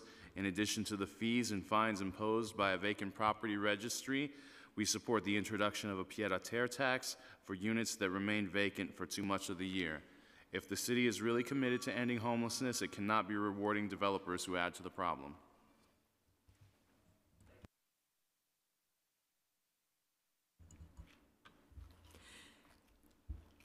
Housing Committee Chair Cornegie, I want to thank you and the members of the Housing Committee for supporting the renewal of city rent laws and the strengthening of state and city laws by closing loopholes. I'm Susan Steinberg. I'm president of the Stuyvesant Town Peter Cooper Village Tenants Association, and we support Resolution 188A and Intro 600A. My community contains approximately 11,230 units and 28,000 residents. In 1947, it was built as a community for people of moderate means. In 1980, my one-bedroom apartment cost $250 a month. In 2018, that same one-bedroom apartment starts at $3,156. Figuring 30% of one's income for rent, one must earn $126,240 to afford that one bedroom. That's not moderate. New York City's average annual salary is $68,883, and our cost of living is 129% higher than the national average. So how did a rent-regulated community get from moderate to market? Through vacancy deregulation, the weakening of rent laws every time they come up for renewal in Albany, for vacancy bonuses, preferential rents, and lots of major capital improvements that we pay for in perpetuity, loopholes that are bleeding our community, the city, and the state of regulated renters. To afford the rent in Stuytown today, tenants double or triple up, and then they leave at renewal as rents rise. 2,000 units turn over every year, providing a really big opportunity for a 20% vacancy bonus. That plus multiple MCIs that we pay until death push rents to exceed the $2,700 per month deregulation benchmark. To ease the turnover burden and sting of market rates, managements offer preferential rents. 40% of our renters are preferential. And the difference between preferential and legal rents can be hundreds or thousands of dollars. Most renters don't understand that the landlord is allowed to raise the rent all the way up to the legal rent on renewal, and the Tenants Association gets the calls from tenants suffering from sticker shock when their monthly rent increases by, say, $500. Renters are at a disadvantage. Owners don't worry every 3 years about whether they'll have a roof over their heads.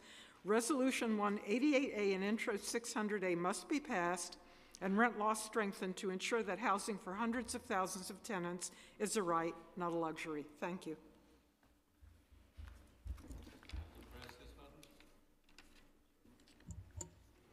Good afternoon. I don't want to beat a dead horse, but I will. My name is Ed Vieira. I'm a disabled special ed teacher and a person living with AIDS for the past 30 years. I also support Resolution 188A, as well as Introduction 600A. Like everyone else, I want to thank Speaker Corey Johnson and all the council members present. The fact is that the current city and state rent laws are weak. Embedded within are loopholes that promote homelessness and economic misery among the disabled, the elderly, fixed and low-income people. Merely renewing these laws every few years perpetuates this crisis because the landlords are the ones who benefit the most from them. So we should, one, repeal the vacancy deregulation and re-regulate units lost to the control example. One of the tenants in my building passed away 2 years ago. The landlords quickly moved to deregulate the apartment. The new tenant is now having to find somewhere else to live because she cannot afford the market rate.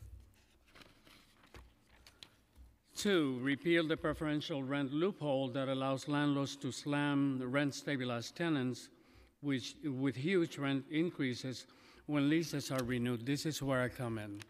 When my lease was renewed in 2016, my rent was increased from $1,100 to $1,250. When I challenged the landlord, he told me that's what HASA agreed to pay. That was a lie. That was a flat-out lie. So last year I went to Housing Court to fight the rent overcharge. It turns out that the Housing Court doesn't really handle that. They refer you to the HCR. So I filed with them last year, haven't heard anything from them. To speed up the process, I began withholding my 30% share of the rent in the hopes that the landlord files in Housing Court, and then I can countersue for the rent overcharge, a fraudulent apartment registration designed to increase the market value, and harassment. As long as the landlord continues to hide behind the preferential rent loophole, my chances are dim, but I'm looking forward to the fight. Last thing, repeal the statutory vacancy bonus. This means less housing for all of us and faster gentrification. So this is not just about me. This is about all of you, because I assume all of you are renting too. So it affects us all. Thanks. Thank you. Just for the record, we don't advocate the beating or harming of any horses or any other animals.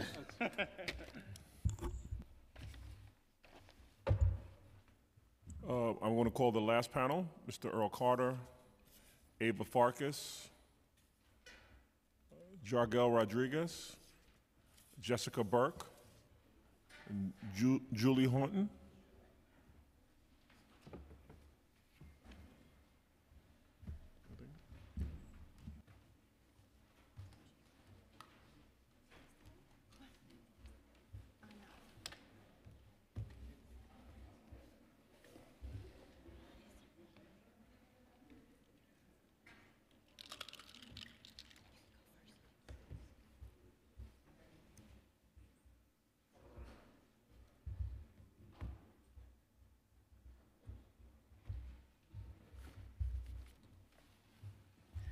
Which side starts first? Your side.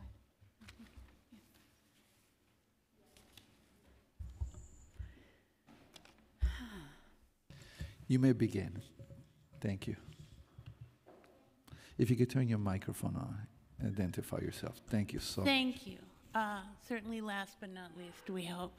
I appreciate the chance to be here. I'm Jessica Burke from RID, Residents in Distress, the Christopher Street Partnership, and the 95 Christopher Street Tenants Committee. That being said, I support these two bills and resolutions. I was asked to come here, and I wanted to state on the record, as soon as I'm done here, I'm going across the street and I'm going to file a federal lawsuit against my landlord, BLDG Management.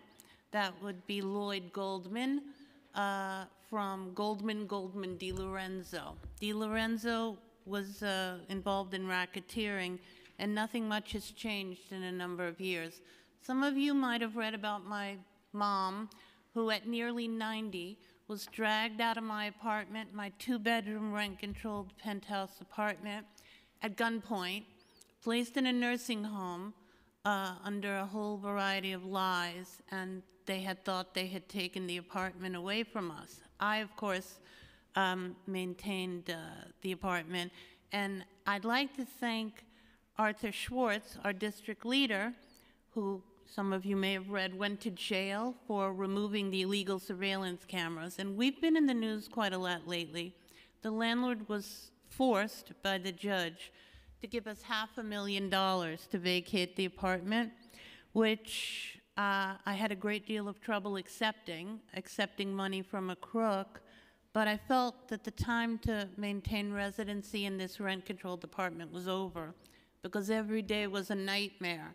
I was constantly taken to the police precinct, falsely arrested, and the criminal acts perpetrated on myself and my mother for the last 40 years, I'm amazed I'm still alive. Mom is in a rehab center. She's 94, Ruth Burke. She's doing very well. But for the record, I'd like to know why my landlord is not in jail.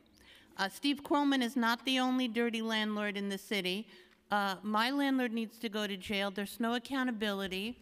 Adult Protective Services, HPD, the 6th Precinct, everybody accepts bribes and money from my landlord, building management, and they drag out rent-controlled tenants, rent-stabilized tenants. Numerous elderly tenants who don't have any family or friends have been removed from my apartment. Some are homeless. They've been placed in shelters, and nothing's being done. There's no accountability. And for the record, anybody interested in starting a class action suit, well, you can read about it in the paper. As I said, I'm going to pursue litigation. But I want to thank Speaker Johnson for always being helpful as an advocate. My advocacy began with Tom Dwayne on the day he got elected. So I'm very happy that you're all still continuing the good work. Thank you for allowing me to testify. Go ahead. Yes. Thank you. My name is Julie Hanlon of the Dexter House, 345 West 86th Street. I'm a member of the Tenants Association. I'm also a member of an NGO representing in the United Nations that work towards sustainable development goals for a law that was ratified recently in 2015 for 2030, part of which includes ending conditions of chronic poverty. So one thing I want to start saying is that landlords bank on our ignorance, our poverty, or worse, our vulnerabilities in how they abuse these regulatory laws. That is why I support the resolution 188-A and intro 600-A. So I want to thank Speaker Corey Johnson and Honorable Chairman of this council and the members of this council for this privilege to speak to you about really something going on that is criminal through misuse of these loopholes in law.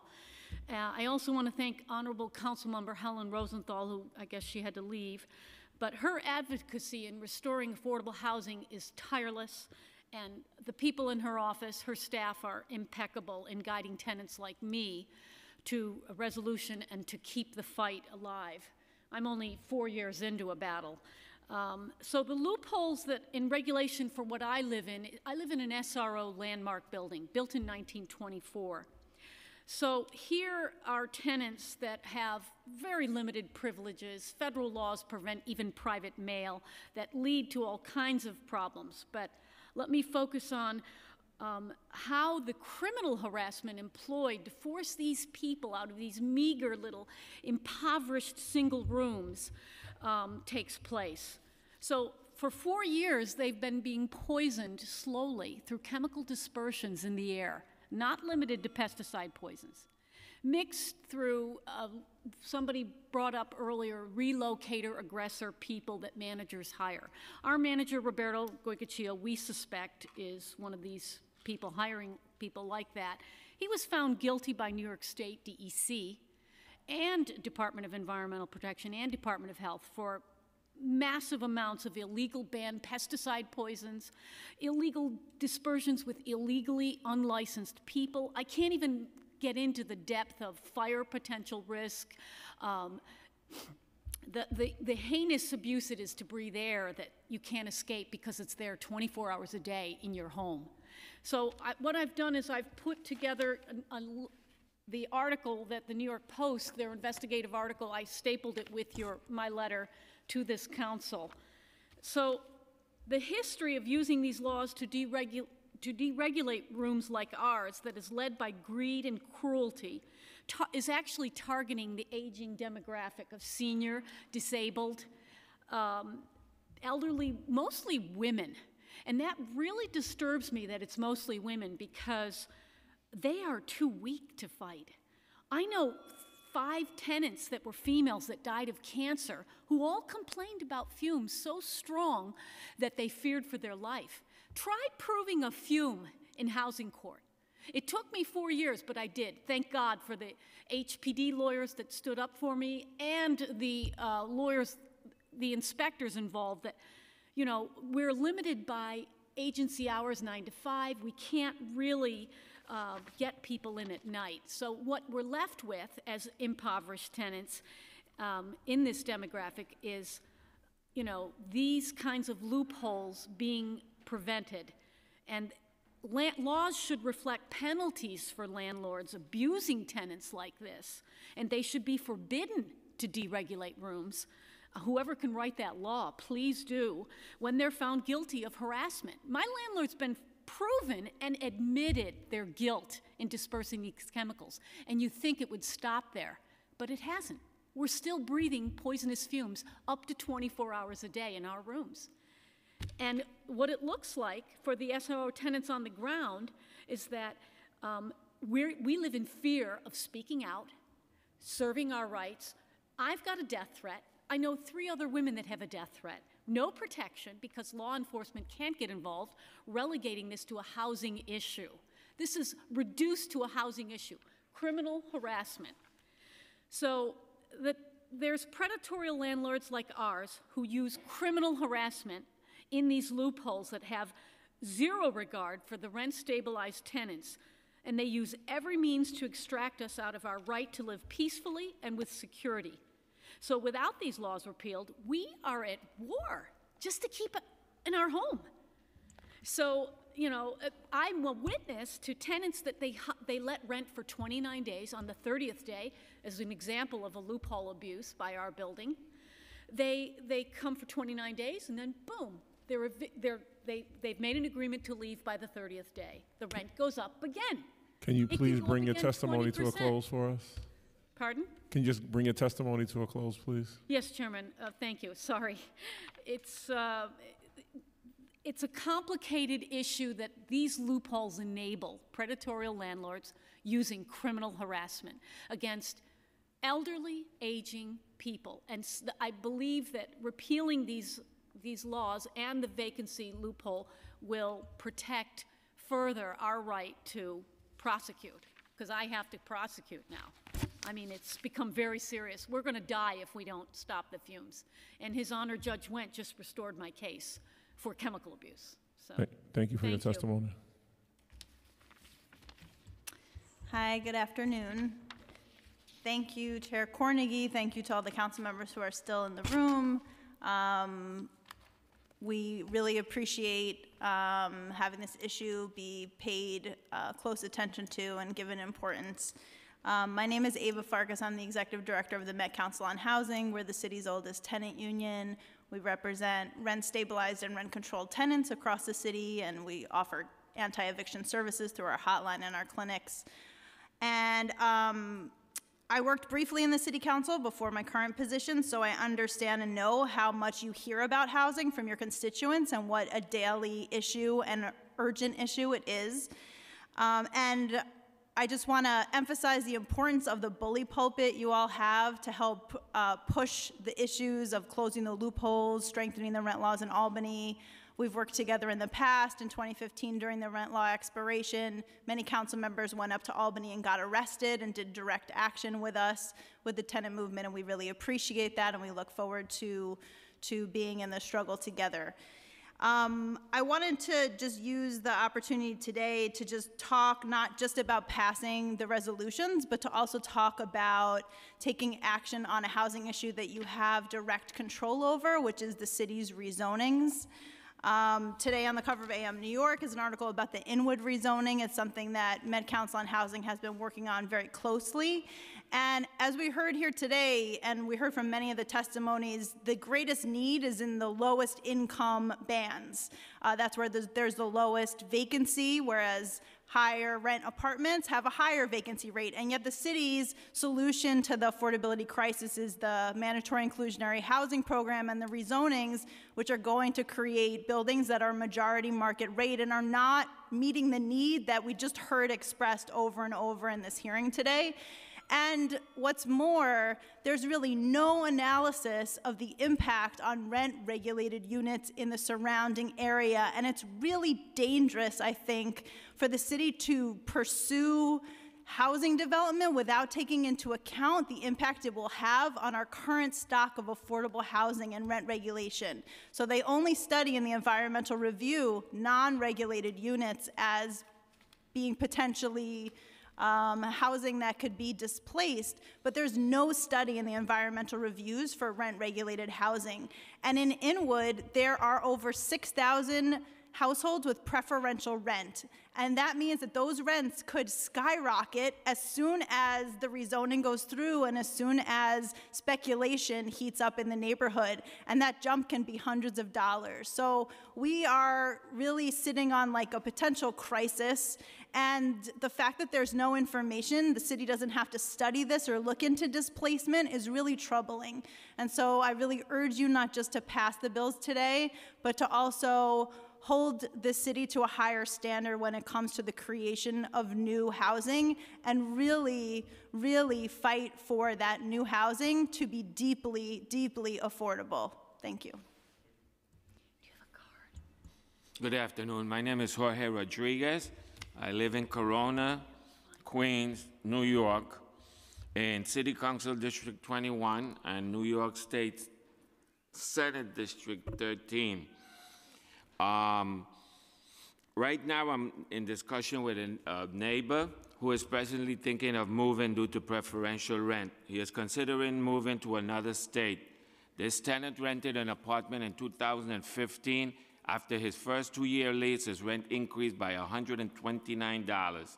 After a year, his second lease had been increased by $109. His monthly rent is constantly being increased due to the many MCIs.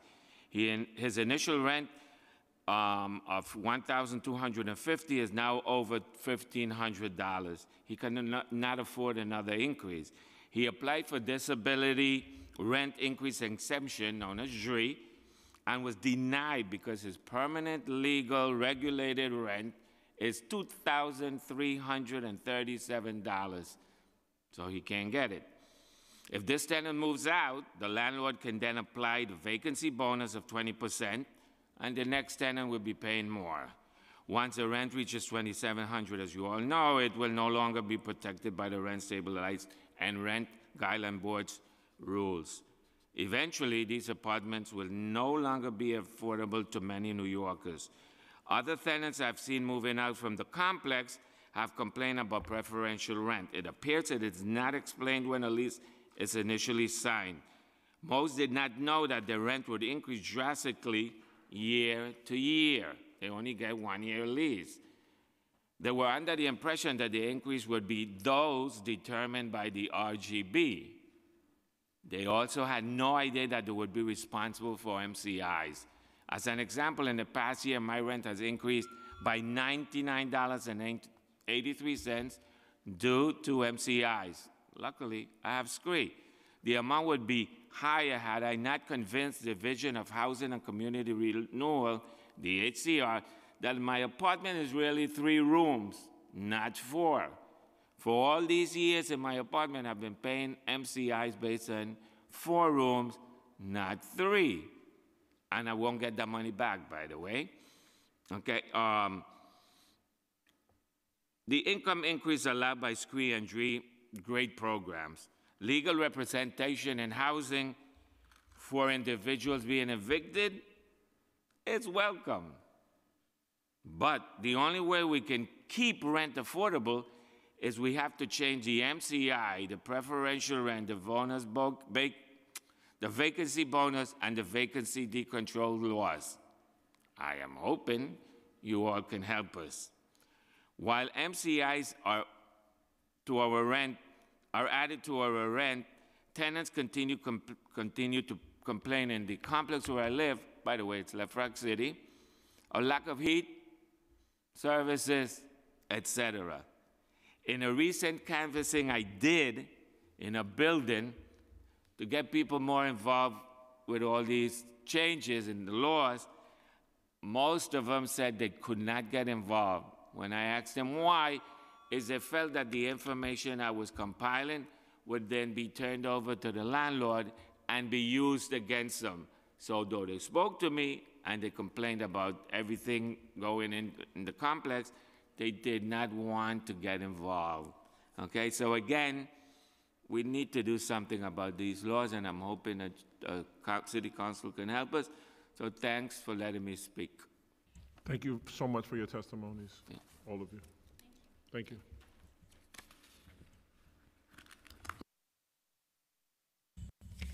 For the record, we have testimony submitted by RSA, by CHIP, and by the Public Advocate's Office. Now we'll proceed to a vote. We ask Billy Martin to call the roll.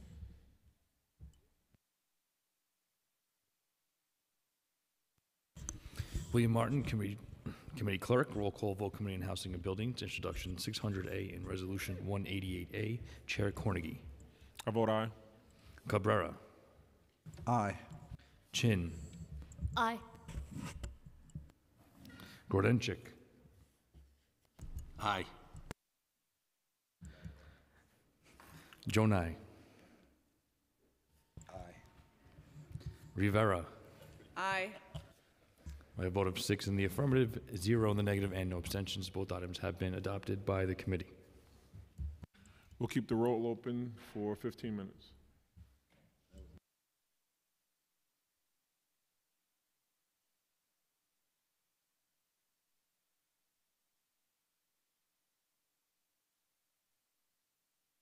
Have to,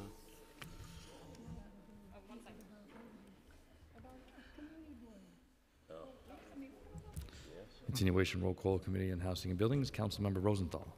I vote aye. Thank you.